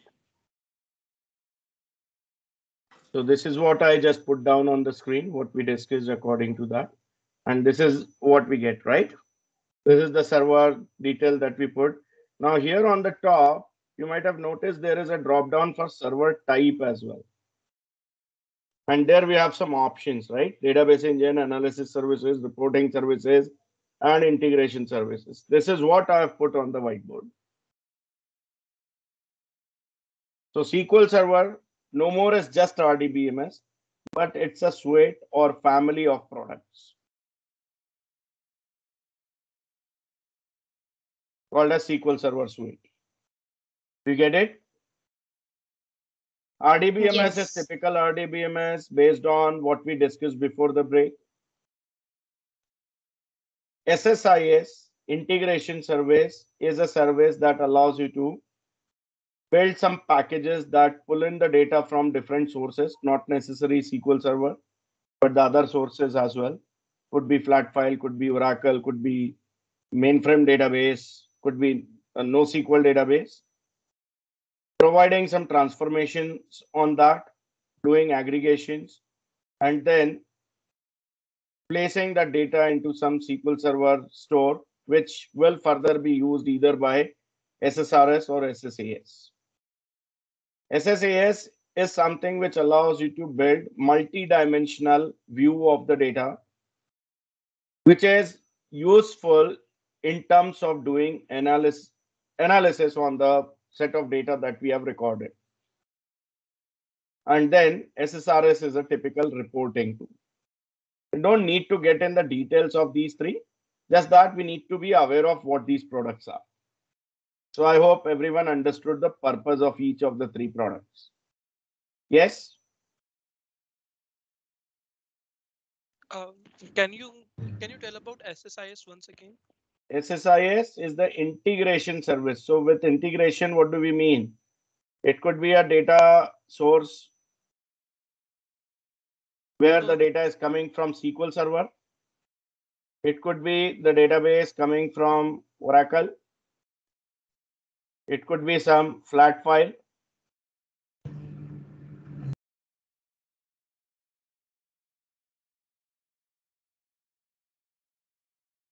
It could be some NoSQL store.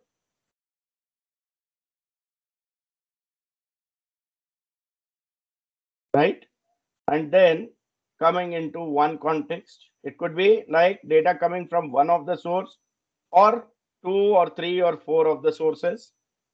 Then applying transformations, aggregations,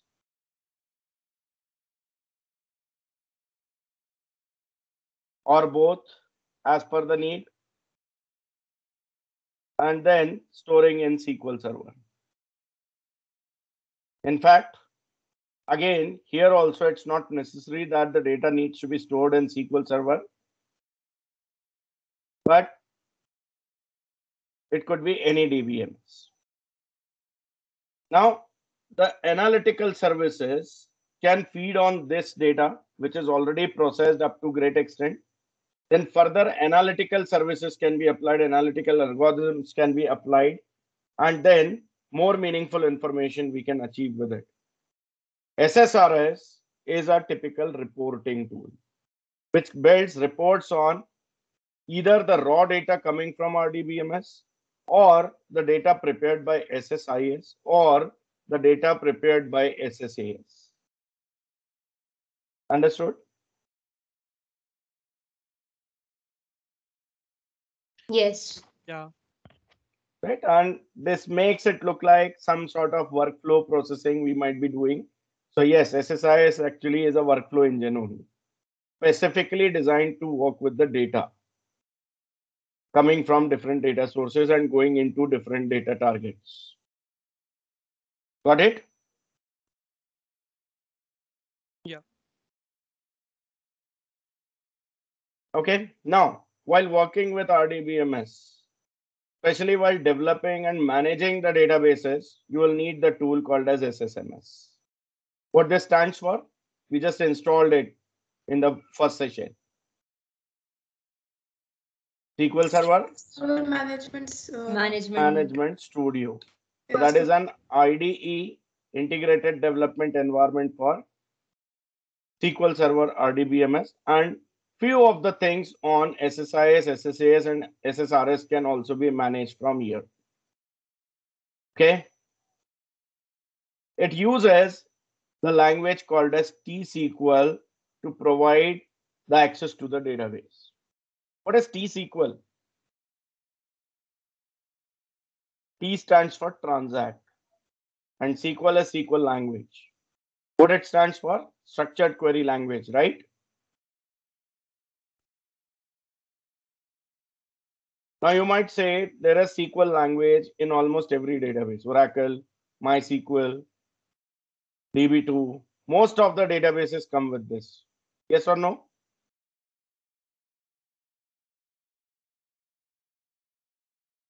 Yes, yes.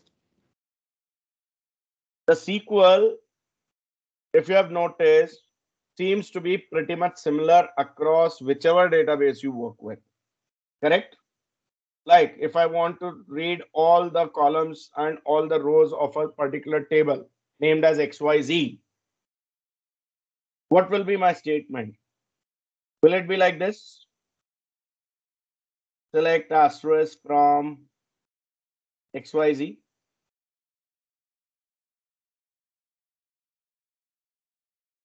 Yes or no? Yes. Within Oracle, within DB2, within MySQL, or within SQL Server, this is all the same. So the basic operations which are required to insert, update, delete, and select the data, basically what we call as CRUD operations, are all standardized by an organization called as NSI. What it stands for?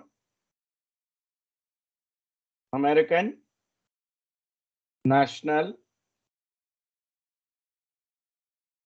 Standards Institute.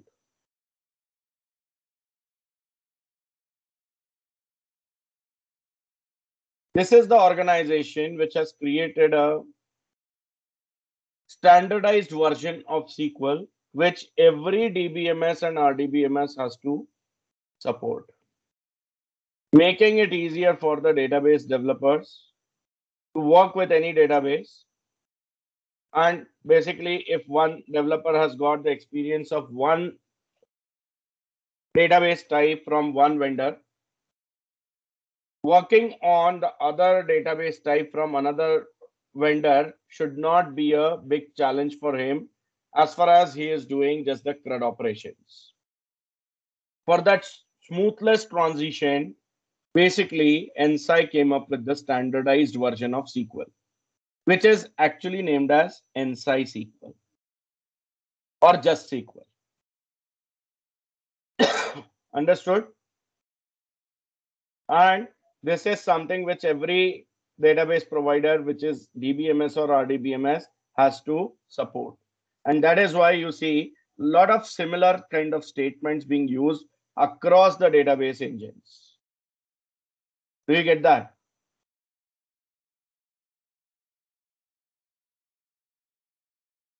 Yes. Okay. What is T-SQL then? T-SQL is the flavor of SQL language, which is based on NSI SQL, but extends the capability of NSI SQL. Because only with NSI SQL, all of the operations are not possible. The management operations are not possible. Because NSI SQL focuses more on CRUD operations, create, retrieve, update, delete. We discussed that. Yes or no?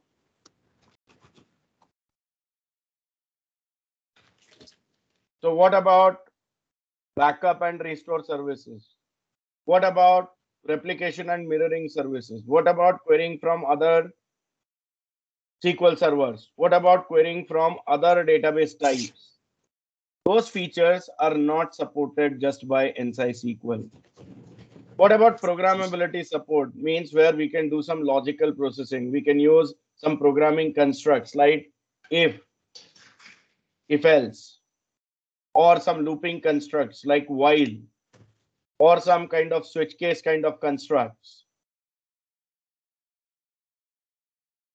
or some code which need to execute based on the input coming from some parameters. How do we write that? NSI SQL allows us to write independent SQL statements. NSI SQL doesn't allow us to write programming constructs.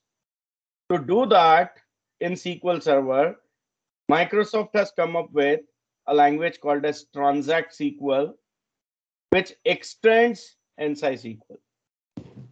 So whatever is there in NSI SQL is there in T-SQL, plus the additional features where there are limitations on NSI SQL. Similar thing in Oracle is achieved by using the language called as PL SQL.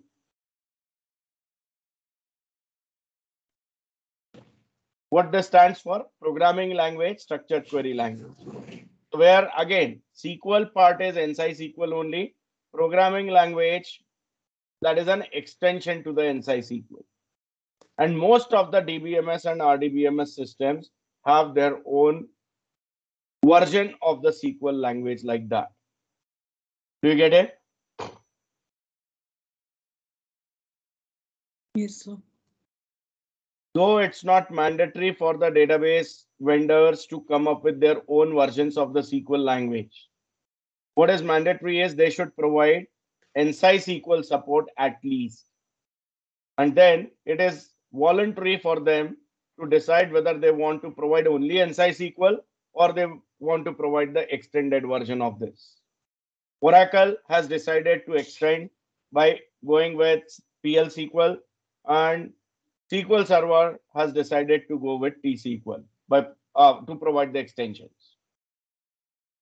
You get it?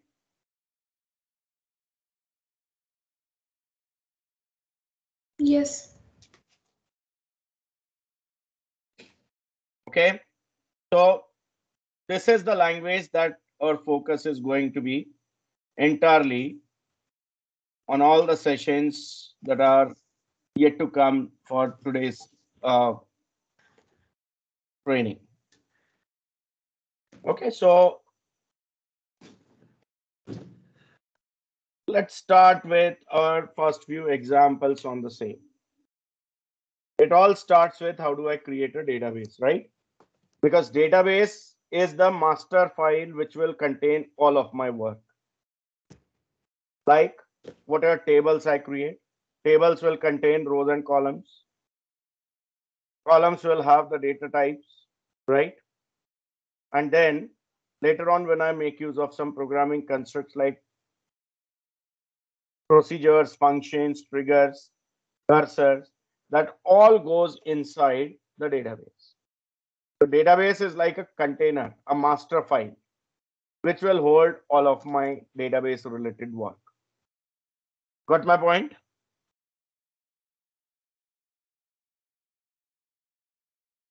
Yes. Where do I create database? Is it in database engine? Is it in SSIS, SSAS, or SSRS? If you have noticed, SSIS, SSAS, SSRS are all the products basically to provide the information version of the data by processing the raw data. Am I right? Yeah. So if I'm looking to build my database, should I be building in these products? No. If I'm looking to build my database, which is going to hold my raw content, raw data, it has to be database engine. Yes or no? Yes. So the server type selected over here has to be database engine, right? Now, have we installed SQL Server on our machines? No. We installed the SSMS tool only, correct? Yes. The other installation we did was for Visual Studio, right? From Visual Studio installer, we got Visual Studio installed. Yes or no? Yeah. Yep. Why do we need this Visual Studio?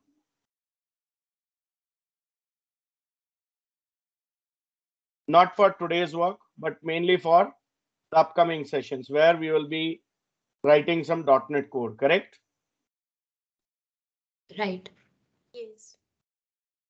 If I go to modify here, what were the selections we made? ASP.NET and web development, Azure development, then .NET desktop development, then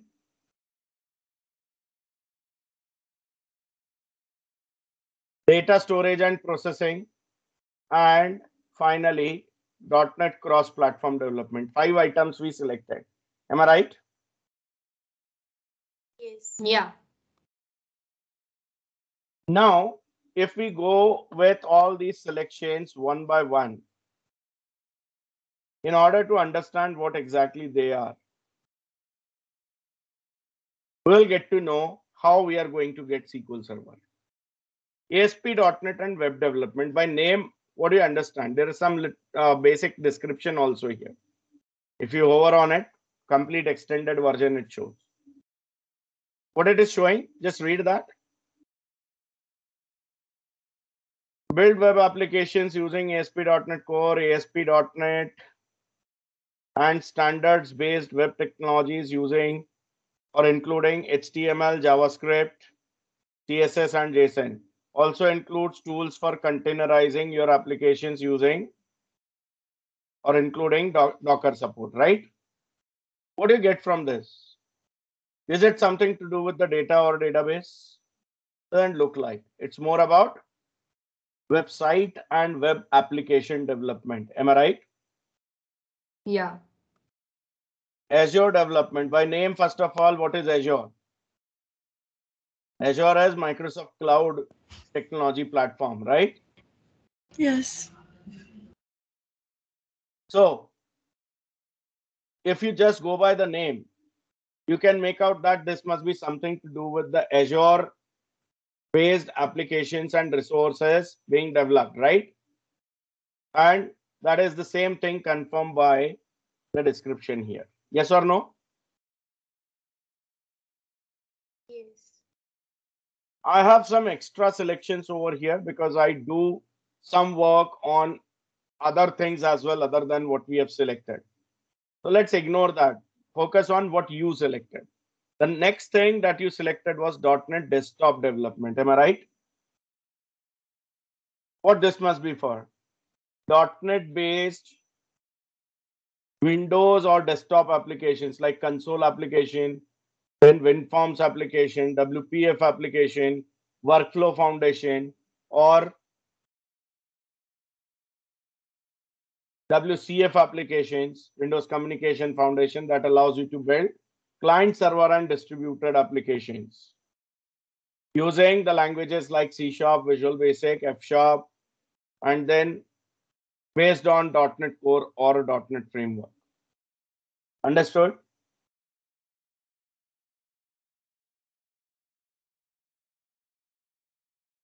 What are desktop applications? The locally installed applications are desktop applications, locally installed, not on mobile phone, but on computer systems like SSMS or Visual Studio itself are the examples of desktop application. If you talk about Adobe Reader or Microsoft Office, which is installed locally on your machine, these are all Windows applications. Do you get that?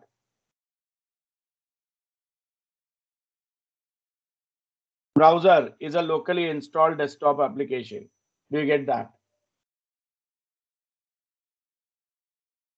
Yes or no? Yes, sir. There was one option, .NET cross-platform development. By name, what do you guess? Different .NET applications which can be built and deployed and used on different types of systems, which may be Windows-based, Linux-based, Mac OS-based. Again, they could be 32-bit or 64-bit systems. That's why we say it's cross-platform. .NET Core actually brought in the cross-platform development capability for .NET developers, about which we'll learn in detail tomorrow. How .NET Core evolved or .NET cross-platform evolved. But for now, what is important is here we create applications which can run on all the popular systems across the world, both in 32-bit and 64-bit modes. Understood? With these 4 templates, can you tell me if you have got some idea how we are going to get working with SQL Server? I don't think so. The most nearest thing which I can understand to work with or to use SQL Server seems to be data storage and processing. See, data is coming in the name, data storage basically. The icon is something like a database only. And if you see the description, it says, this allows you to connect, develop, and test data solutions with SQL Server, and then some other products like SQL, Azure Data Lake or Big Data Hadoop. Point is here, in order to connect and develop applications, we don't require full-fledged SQL Server product installed. We have a lightweight version which doesn't require any license as well, that can be used for learning and even development purposes. The limitation is it cannot have a database more than 2 GB in size.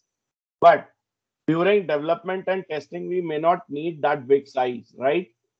We just want the basic structure to be built with some basic records being added in order to test the application functionality. So there is an edition of SQL Server called as SQL Server Express Edition that is installed automatically when we select this checkbox. What does it mean? Though we have not installed SQL Server product, we still have a SQL Server database engine installed on our machine, which is made available by this Visual Studio component, data storage and processing. Do you get that?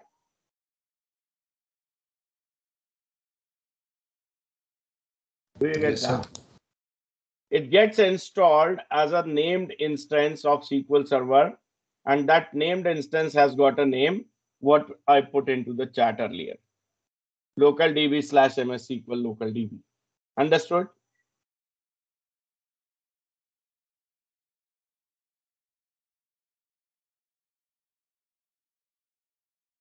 Yes? Yes. Yes, sir.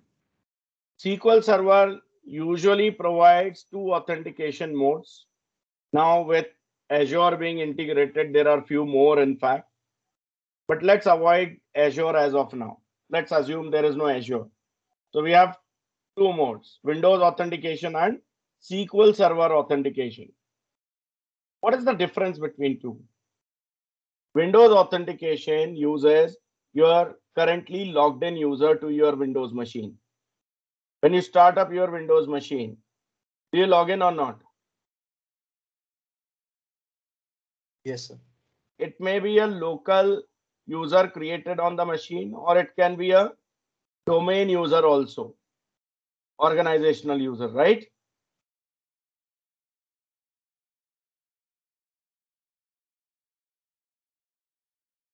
So Windows authentication basically is capable of dealing with both cases. Understood?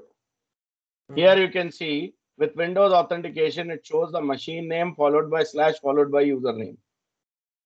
So it knows where to get this user authentication request forwarded to. Whether it is local machine or whether it is an Active Directory domain server on the network.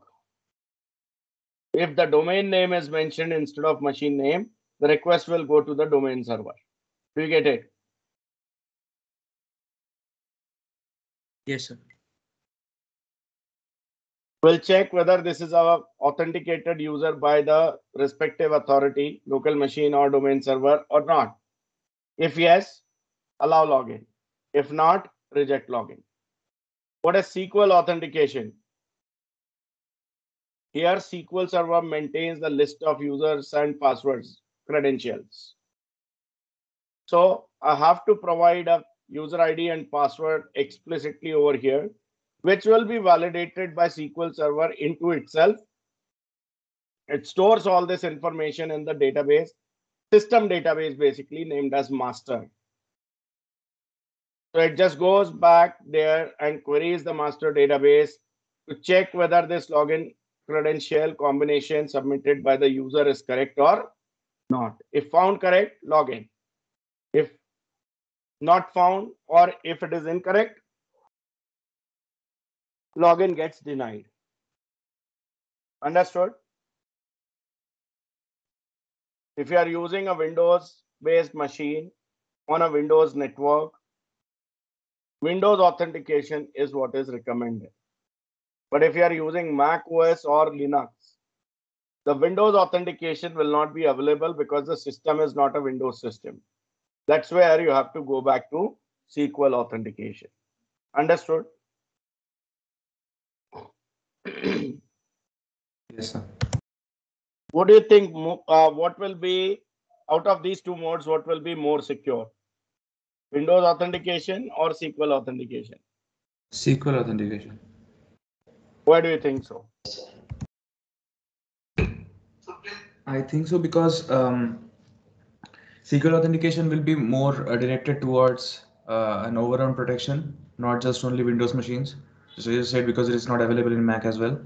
The Windows authentication is not available in Mac because Windows authentication won't be able to protect against some, won't be able to authenticate people logging into through Mac. So SQL authentication is more all round. That's why I think it's more secure. Okay, so this is actually little confusing thing over here. The thing is, if I'm using a Windows-based environment entirely, my server is Windows, my client is Windows, Windows authentication is the most secure authentication here. Because if I don't get the access to the machine itself, forget about SQL Server giving me the access. First, I need to log into machine, right? Yeah. If I'm not able to log in, simply SQL Server can not be used as well, correct?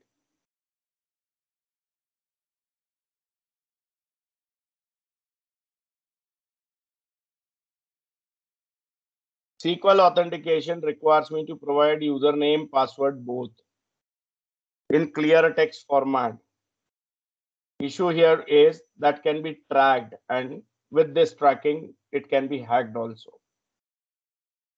It's more vulnerable. Yes or no? Yes. Yeah. Yes.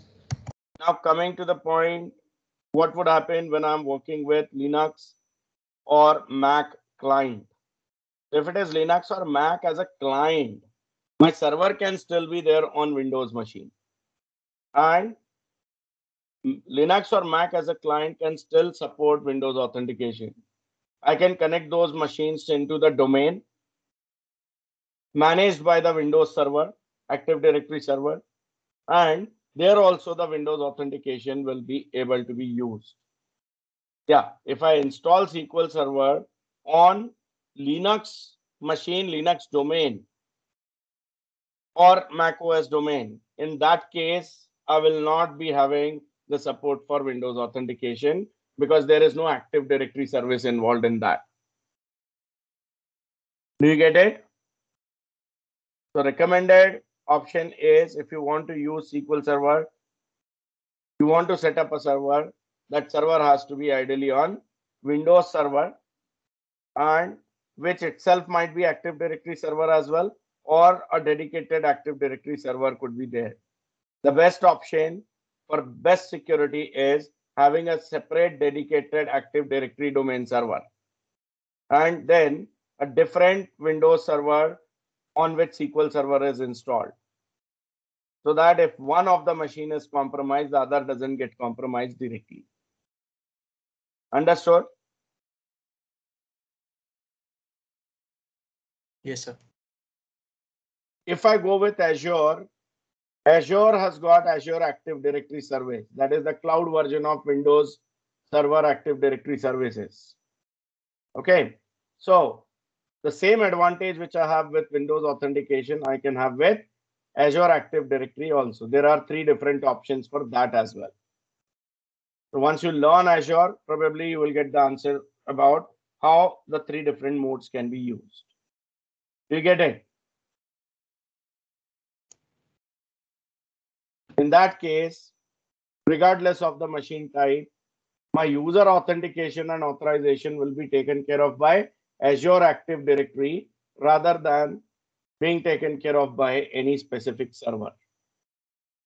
So it will not matter whether my SQL Server is installed on Windows or Linux or Mac. Provides me Windows authentication kind of capability on non-Windows machines as well. More benefits with cloud, right? Yes?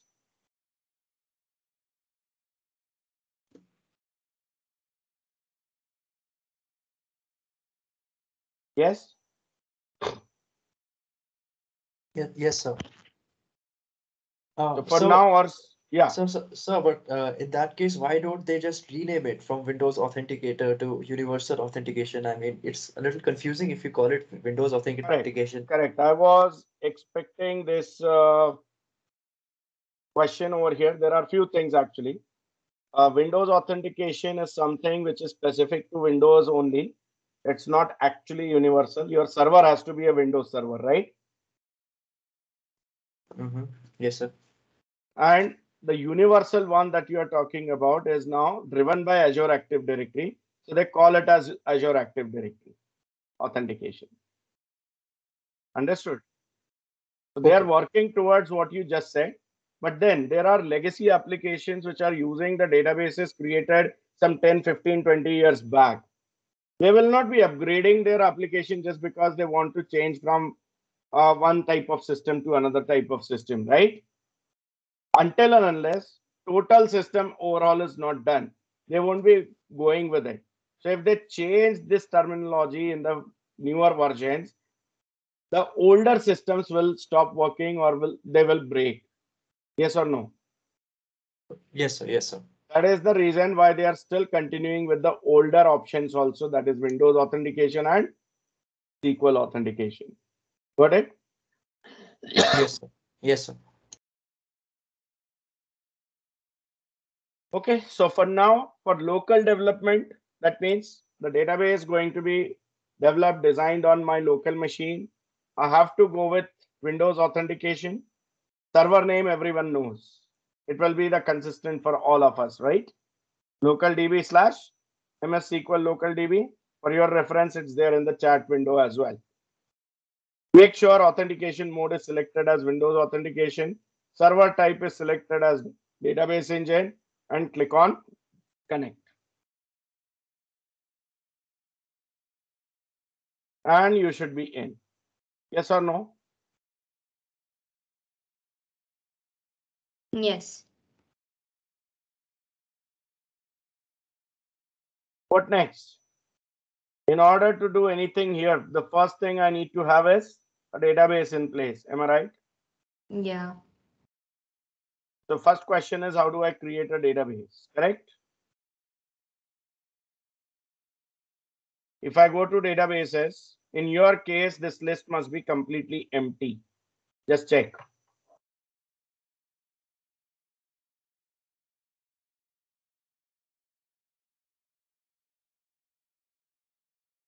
It may not be showing any of these databases, right?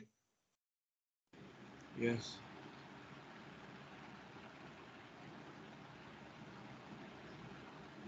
Let me get some of the non-required databases deleted.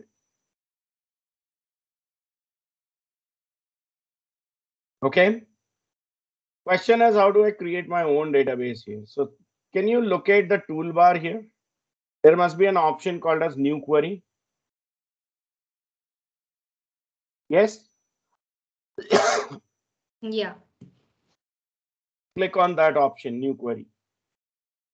So on the right hand side, you get an editor like this.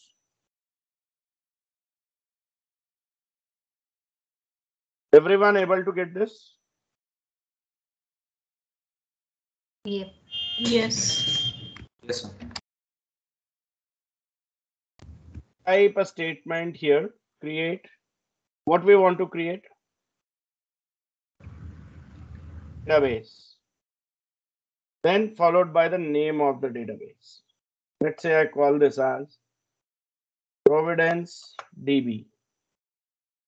On the next line, put a statement called as go, which is like end of the batch. There may be more than one statements. So I want all of the statements to go to the server together. There are some statements which cannot be run as a batch. They have to be run alone. There also, after such statements, we need to put a go statement. Then select this code and click on execute button. If you just want to compile to check the syntax and all, there is parse button over here with the tick mark symbol. It will just compile. and let you know if there is any error syntactically. Execute not only compiles but actually executes the statement.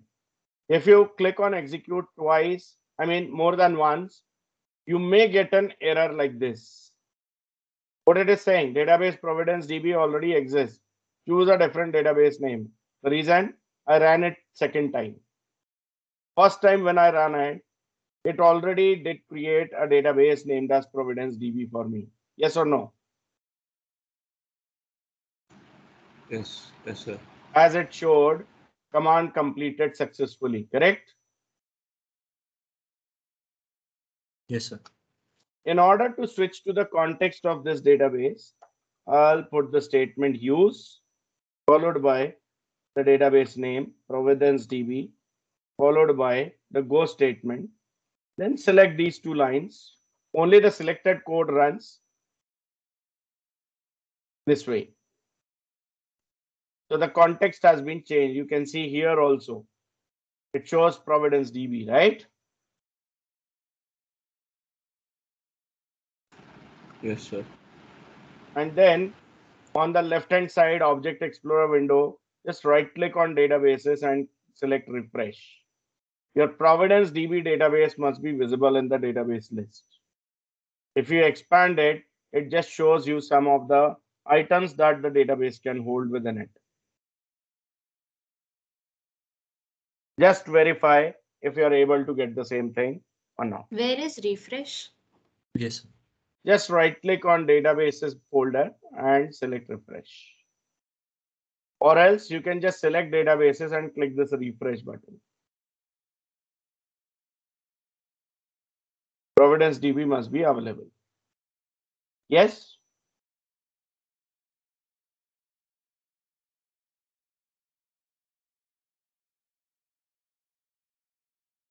Yes, it is.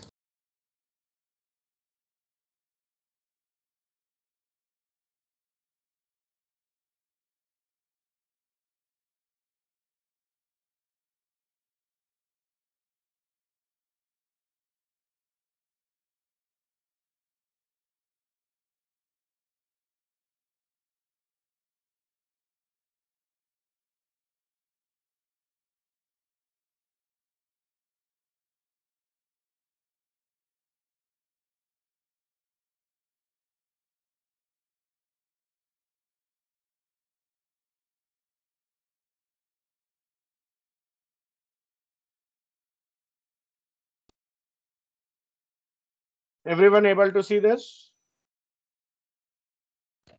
Yeah. Yes. What does this mean? A database is successfully Created. created. Excuse me, Saket. Yes. I'm not able to see because when I'm writing use Providence DB and yeah, compiling it, it's showing that Providence DB does not exist. That means your create database statement is not executed. So just No, go that back, is select this. executed successfully. That is done.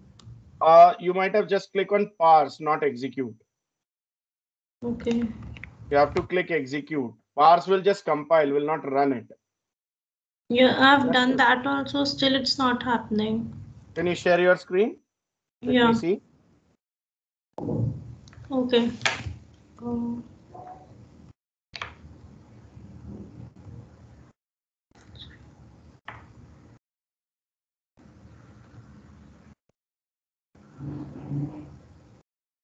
I think because you are sharing your screen, I'm not able to get that option. There must be a button just before the leave button. Yeah, I got it. Even if someone is sharing, once you share, your screen becomes visible. Okay. Can you see my screen? Yes, I can. Yeah, so here it's showing it's already exists because I've done execute and now it's not working. Okay, just select use Providence DB, go and click on execute. It has already worked actually. Okay. So if you see on the top, that drop down already is showing Providence DB, right? Yeah, So now if you right click on databases and select refresh, Your database must be visible as well. Yeah, yeah. Okay. Thank you. So you may have missed the execute option earlier, and Yeah. then while talking, you may have clicked it, so it got created. Okay, okay. Thank you. Yeah, welcome. So I hope everyone understands the difference here between the parsing and execution. Parsing will just compile for syntax errors, whereas execute will compile as well as execute. It's like a command that we have written here, right? So that command will work when we say execute, not just parse. Clear? Yes, sir. Next thing I want to do is I want to create a table over here. So how do I create a table? I'll say create. What I want to create is table followed by the name of the table. Let's say I want to name this table as departments.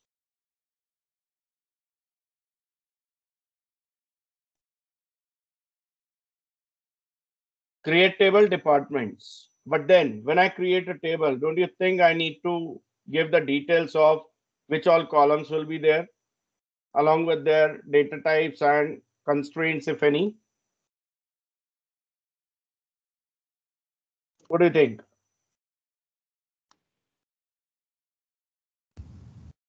We need, right?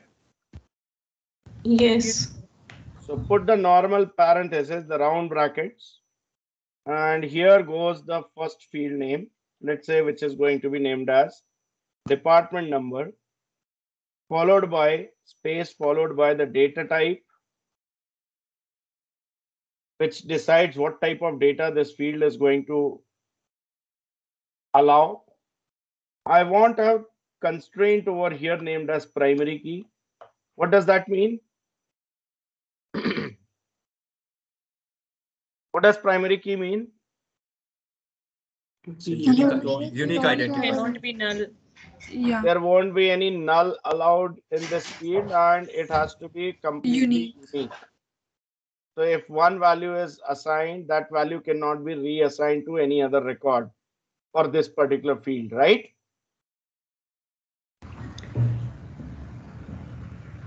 Behind scenes, it builds an index also on this field, unique index.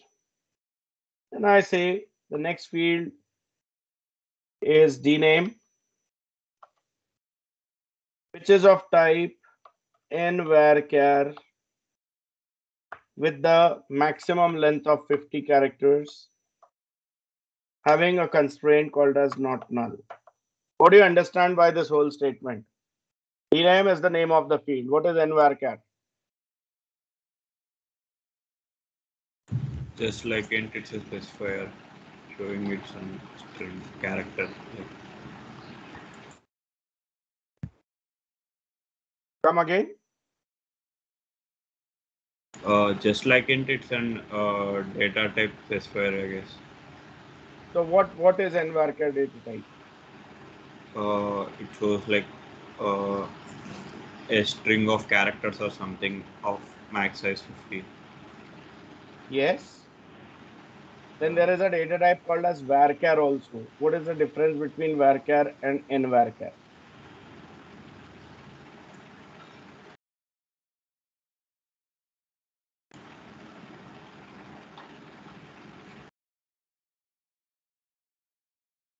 There is a difference of size between varchar and nvarchar. And what is that difference? Varchar, I think it stores around, it stores more data, around 8-bit, I think. And nvarchar stores about 2 bytes per character. Something like that. Varchar is 8-bit, so it is 1 byte, and nvarchar is 2 bytes. Okay. And why do you think that these two data types are created? You can see there is char and nchar also, text and n-text also, right? So these are the three basic data types which supports the character input. And then there are n versions of these three as well. Char has got nchar, varchar has got nvarchar, text has got n-text. These three data types on the first line are basically supporting only the ASCII character set 0 to 127. Everyone is aware of ASCII? Yes. Yes. Something called as basic character set, right? Which usually targets only the English language, correct? Yes. But the way how the applications are being built these days, do you think only English language support is enough? No. Most of the applications are multilingual, correct? Be it website, be it web application, be it mobile app, be it desktop application, whatever it is, most of them are multilingual, correct? They not only show the user interface in different languages, but they do accept the input also in different languages, correct? Yes. Don't you think only ASCII will not be capable of storing the data which is in a different language? Because ASCII stores only English language information. We need some extra space to store the characters along with some extra information that defines which language that character has to follow. A in English might be something else in some regional language, right?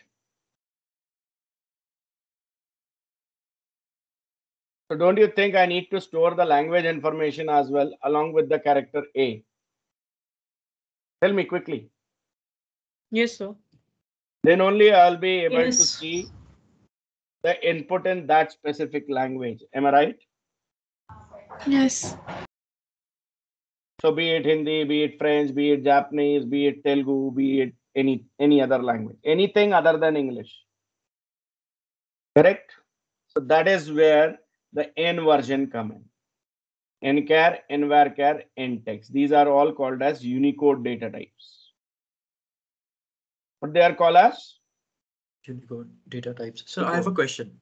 Yes. So shifting from varchar to nvarchar, how many Yes. more characters can we store? In How terms many of more?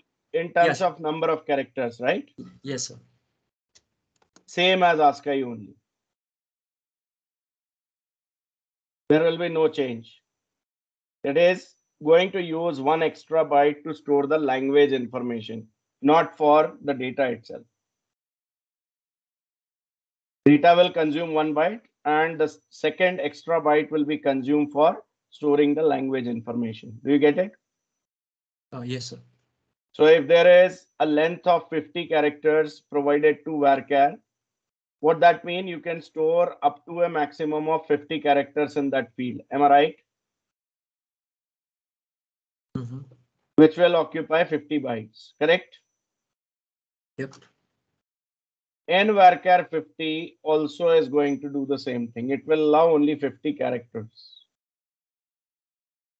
But one difference, it will occupy 100 bytes. Because each character is going to have one extra byte to store the language information. Do you get it? Yes, sir. So technically, in terms of number of bytes, it will still number of characters, it will still remain the same. Varchar 50 and nvarchar 50, in terms of length of the data, will remain the same. So I have another question. Yes. So the byte that actually stores the language information. So is that Yes. byte going to be same for all the characters in a particular language? For example, all the characters in English language will have the same language storage byte, or will Correct. there be a difference? Because in languages like Chinese, there are more than 100,000 characters. So we can see that the other character byte can actually store only from 0 to 255. So we can't Yes. accommodate all of those No, characters so using. there it uses the combination in terms of the that extra byte itself. So when I say language information, it is not just the language name. It is all about specific to that language. So you're right. Like Chinese has got more than 100 characters, right? So that extended character support is what this Unicode gives. Understand? Yes. It uses that extra byte to store that extra information. So A combined with X gives me one Chinese letter. A combined with Y gives me another Chinese letter. That all is supported here. So as of now, 0 to 255 characters basically are capable enough to store all the languages which are being used in the world. Right? If any new language comes which comes up with even further number of characters, probably that's where this may not be enough. That's where maybe another encoding will be required beyond Unicode. Understood? Yep. The language that exists as of today are all within the range of the 0 to 255 characters. Understood? Yes, sir. So this is something where I can put the term called as extended character set support.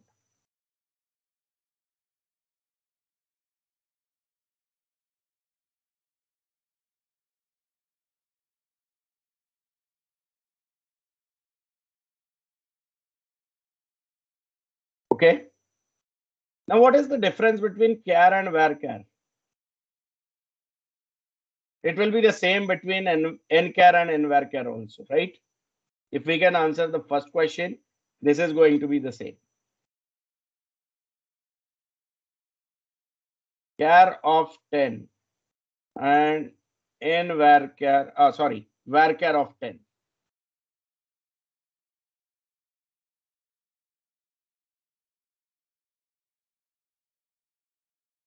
What is the difference between these two?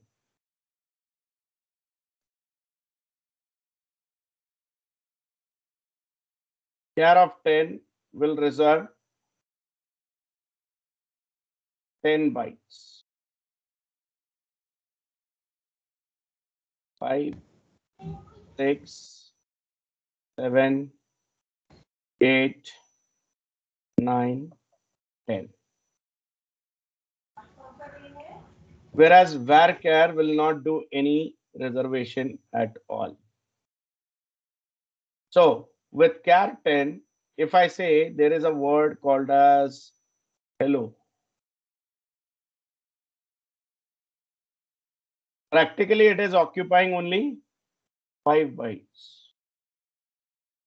But still, the overall memory occupancy will be of 10 bytes.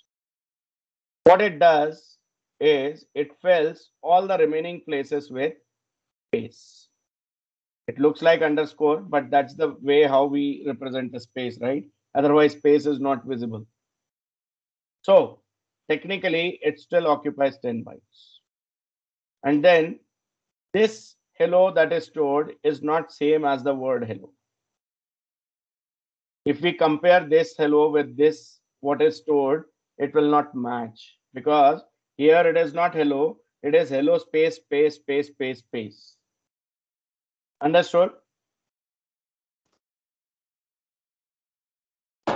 Yes. This seems to be useful when I'm using a field which is going to have some consistency in terms of the length of the characters. Each of the value is supposed to have, let's say, 6 characters or 8 characters. Every record will have 8 characters for this field. Then I should actually use char. That is more efficient because it pre-creates the spaces for me. It doesn't need to wait for the space allocation or memory allocation. Something like reserved space is there. So I just need to go and put the data in the reserved space. Do you get it? Yes, sir. And because all of the values in that field across all records will have the same number of characters, the retrieval also will be easy and faster, and comparisons will also be easy and faster. There will be no inconsistency or mismatch. Understood? Yes. Whereas if I don't know, or if I'm not sure that the same number of characters will be there, the number of characters may be 2 or 20 at different times, I should not go for char. That is going to waste the memory space for me. Yes or no? If only 2 characters are put, the remaining 8 characters are being wasted. The storage is still required, though the actual data is of just 2 bytes. So in such cases where number of characters may vary, I should not use char. I should go for varchar. So if it is this, hello, here I'll go for varchar. It will get 1 byte reserved for each of the character. And the moment it doesn't find any more characters, it will just stop there. 10 is still the size. What this 10 signifies then? It signifies that maximum of 10 characters are allowed in this field. But it may have 0 characters also, 1, 2, 3, 4, 5, 6, 7, 8, 9 as well. And based on how many characters actually are put, the memory consumption will be accordingly decided. So here it will occupy only 5 bytes. What is more efficient in terms of storage? Varchar.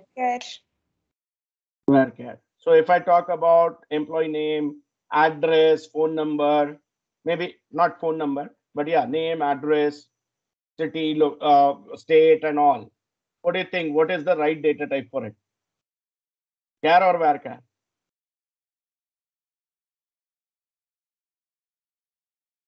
Do you agree Varchar. if I say varchar? Yes, sir. Yes. But if I talk about, let's say, employee code, which is like E1002, E1003, what will Then you suggest? char because it is fixed. Correct. So I hope everyone understood when to use which one, right? What is text? Char and varchar allow you to have maximum characters up to 2000 characters. If you have a field which is going to have more than 2000 characters into it, char and varchar will not be enough. Let's say you have 4 GB of data to be stored. In fact, 2 GB, not 4 GB. Then you go for text. And text behaves just like varchar only. It occupies the space for the actual data. It's not like char. Understood? Behavior is that of varchar, but it has got more data supported. Whereas varchar and char supports only data up to 2000 characters in length. Do you get it? Yes, sir. Sir, can you please give an example for text? Okay, so suppose if I'm building a portal like Naukri.com and I am scanning the entire resume, converting it into text, and that text I want to put into a field. We have OCR devices, right, which can do that for us. Yes. Converting the complete image into text and store the data as text. Some resumes may be 8 to 10 pages long as well, right? Yes. The person with more and more experience will have bigger and bigger resume, correct? Yes. Do you think char and varchar would be enough to support this? No. If I talk about product catalog in terms of e-commerce website, do you think char varchar would be sufficient? No. No, they can't. That is where I would need text, correct? Okay. Now, how they relate to this? Exactly same behavior of char is simulated by nchar. Just that instead of supporting only ASCII characters, it supports Unicode. Same is the case between varchar and nvarchar, text and in-text. Understood?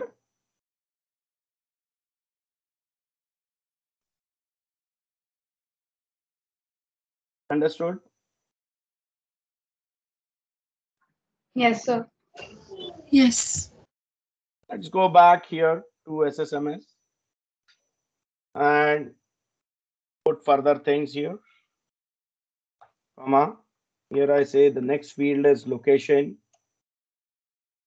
nvarchar 50, and I don't have any constraint over here.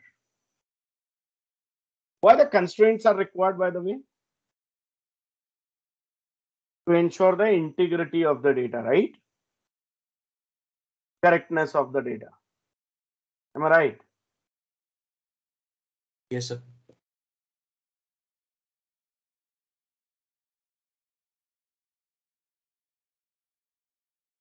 Okay. Then I say, oh, select this much of code and first parse it to see syntactically all well, and then click on execute. Only once. Your table is created.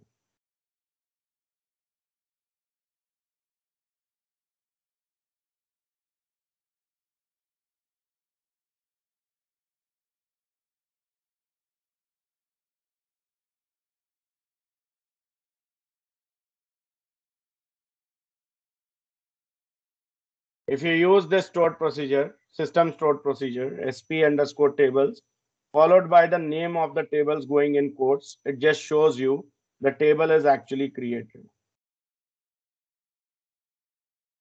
Which database? Who is the owner? Basically, this is the default schema. Then table name, type of the table, and any remarks if provided.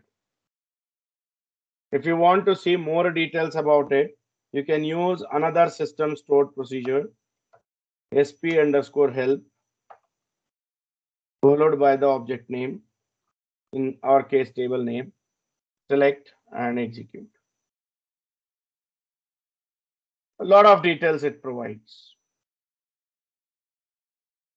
including the details for constraints and all. Yes?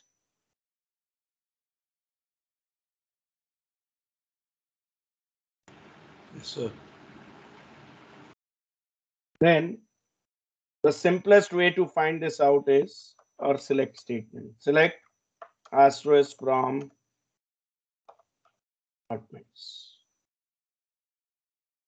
Execute. Here it shows me the table structure according to what we have provided. There is no data, of course, because we have not added any data as yet. That's okay. Yes? Yes, sir. Can I see that in Object Explorer? Yes, of course.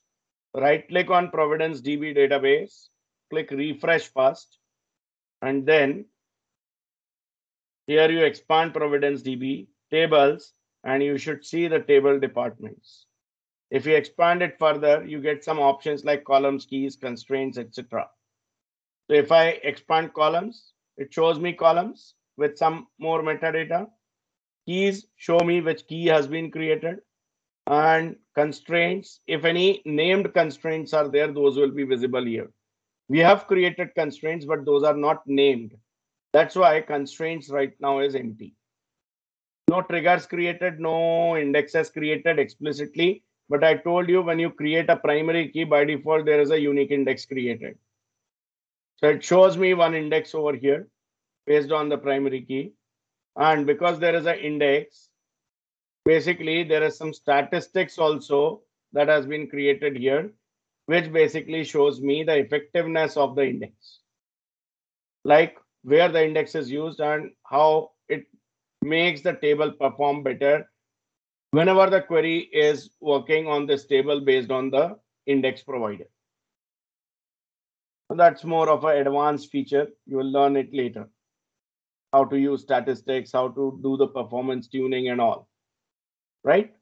But now it is just for your information. So graphically also we can see this. Not only that, we can actually build the database table, everything graphically also. We don't need to write the commands every time. This looks good if I have 2 to 3 fields, maybe up to 10 fields. But if I have very complex system to be built, my tables may have 15, 20 fields, 30 fields also at times. Then writing the code probably may lead to more errors. Yes or no? Chances of typo are more. Yes or no? That is where I may need some designer support, some automation support. Correct? Yes, sir. Yes, sir.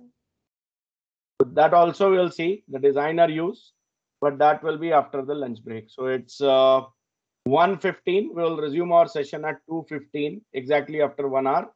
And we will see the further things where first of all, we'll get to understand how to use the designer for doing whatever we did so far.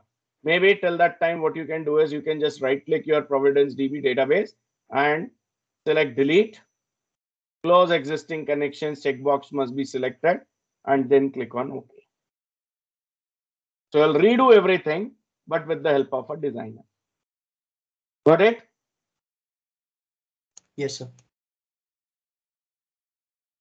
Okay, so see you at 2:15. I hope you have enjoyed the session so far.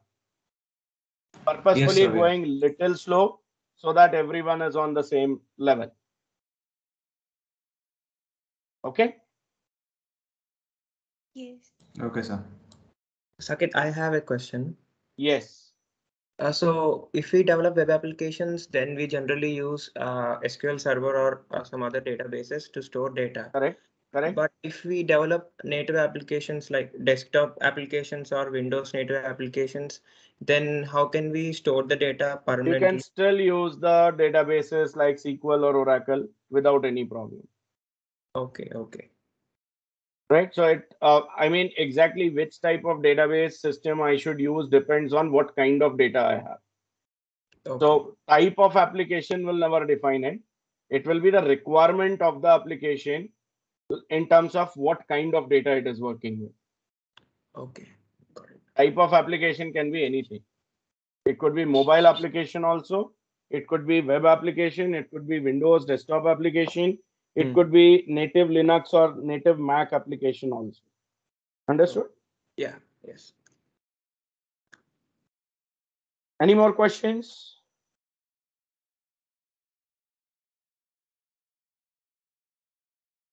Okay, so let's resume at 2:15, 2:15. Okay? Yes, sir. Okay, sir.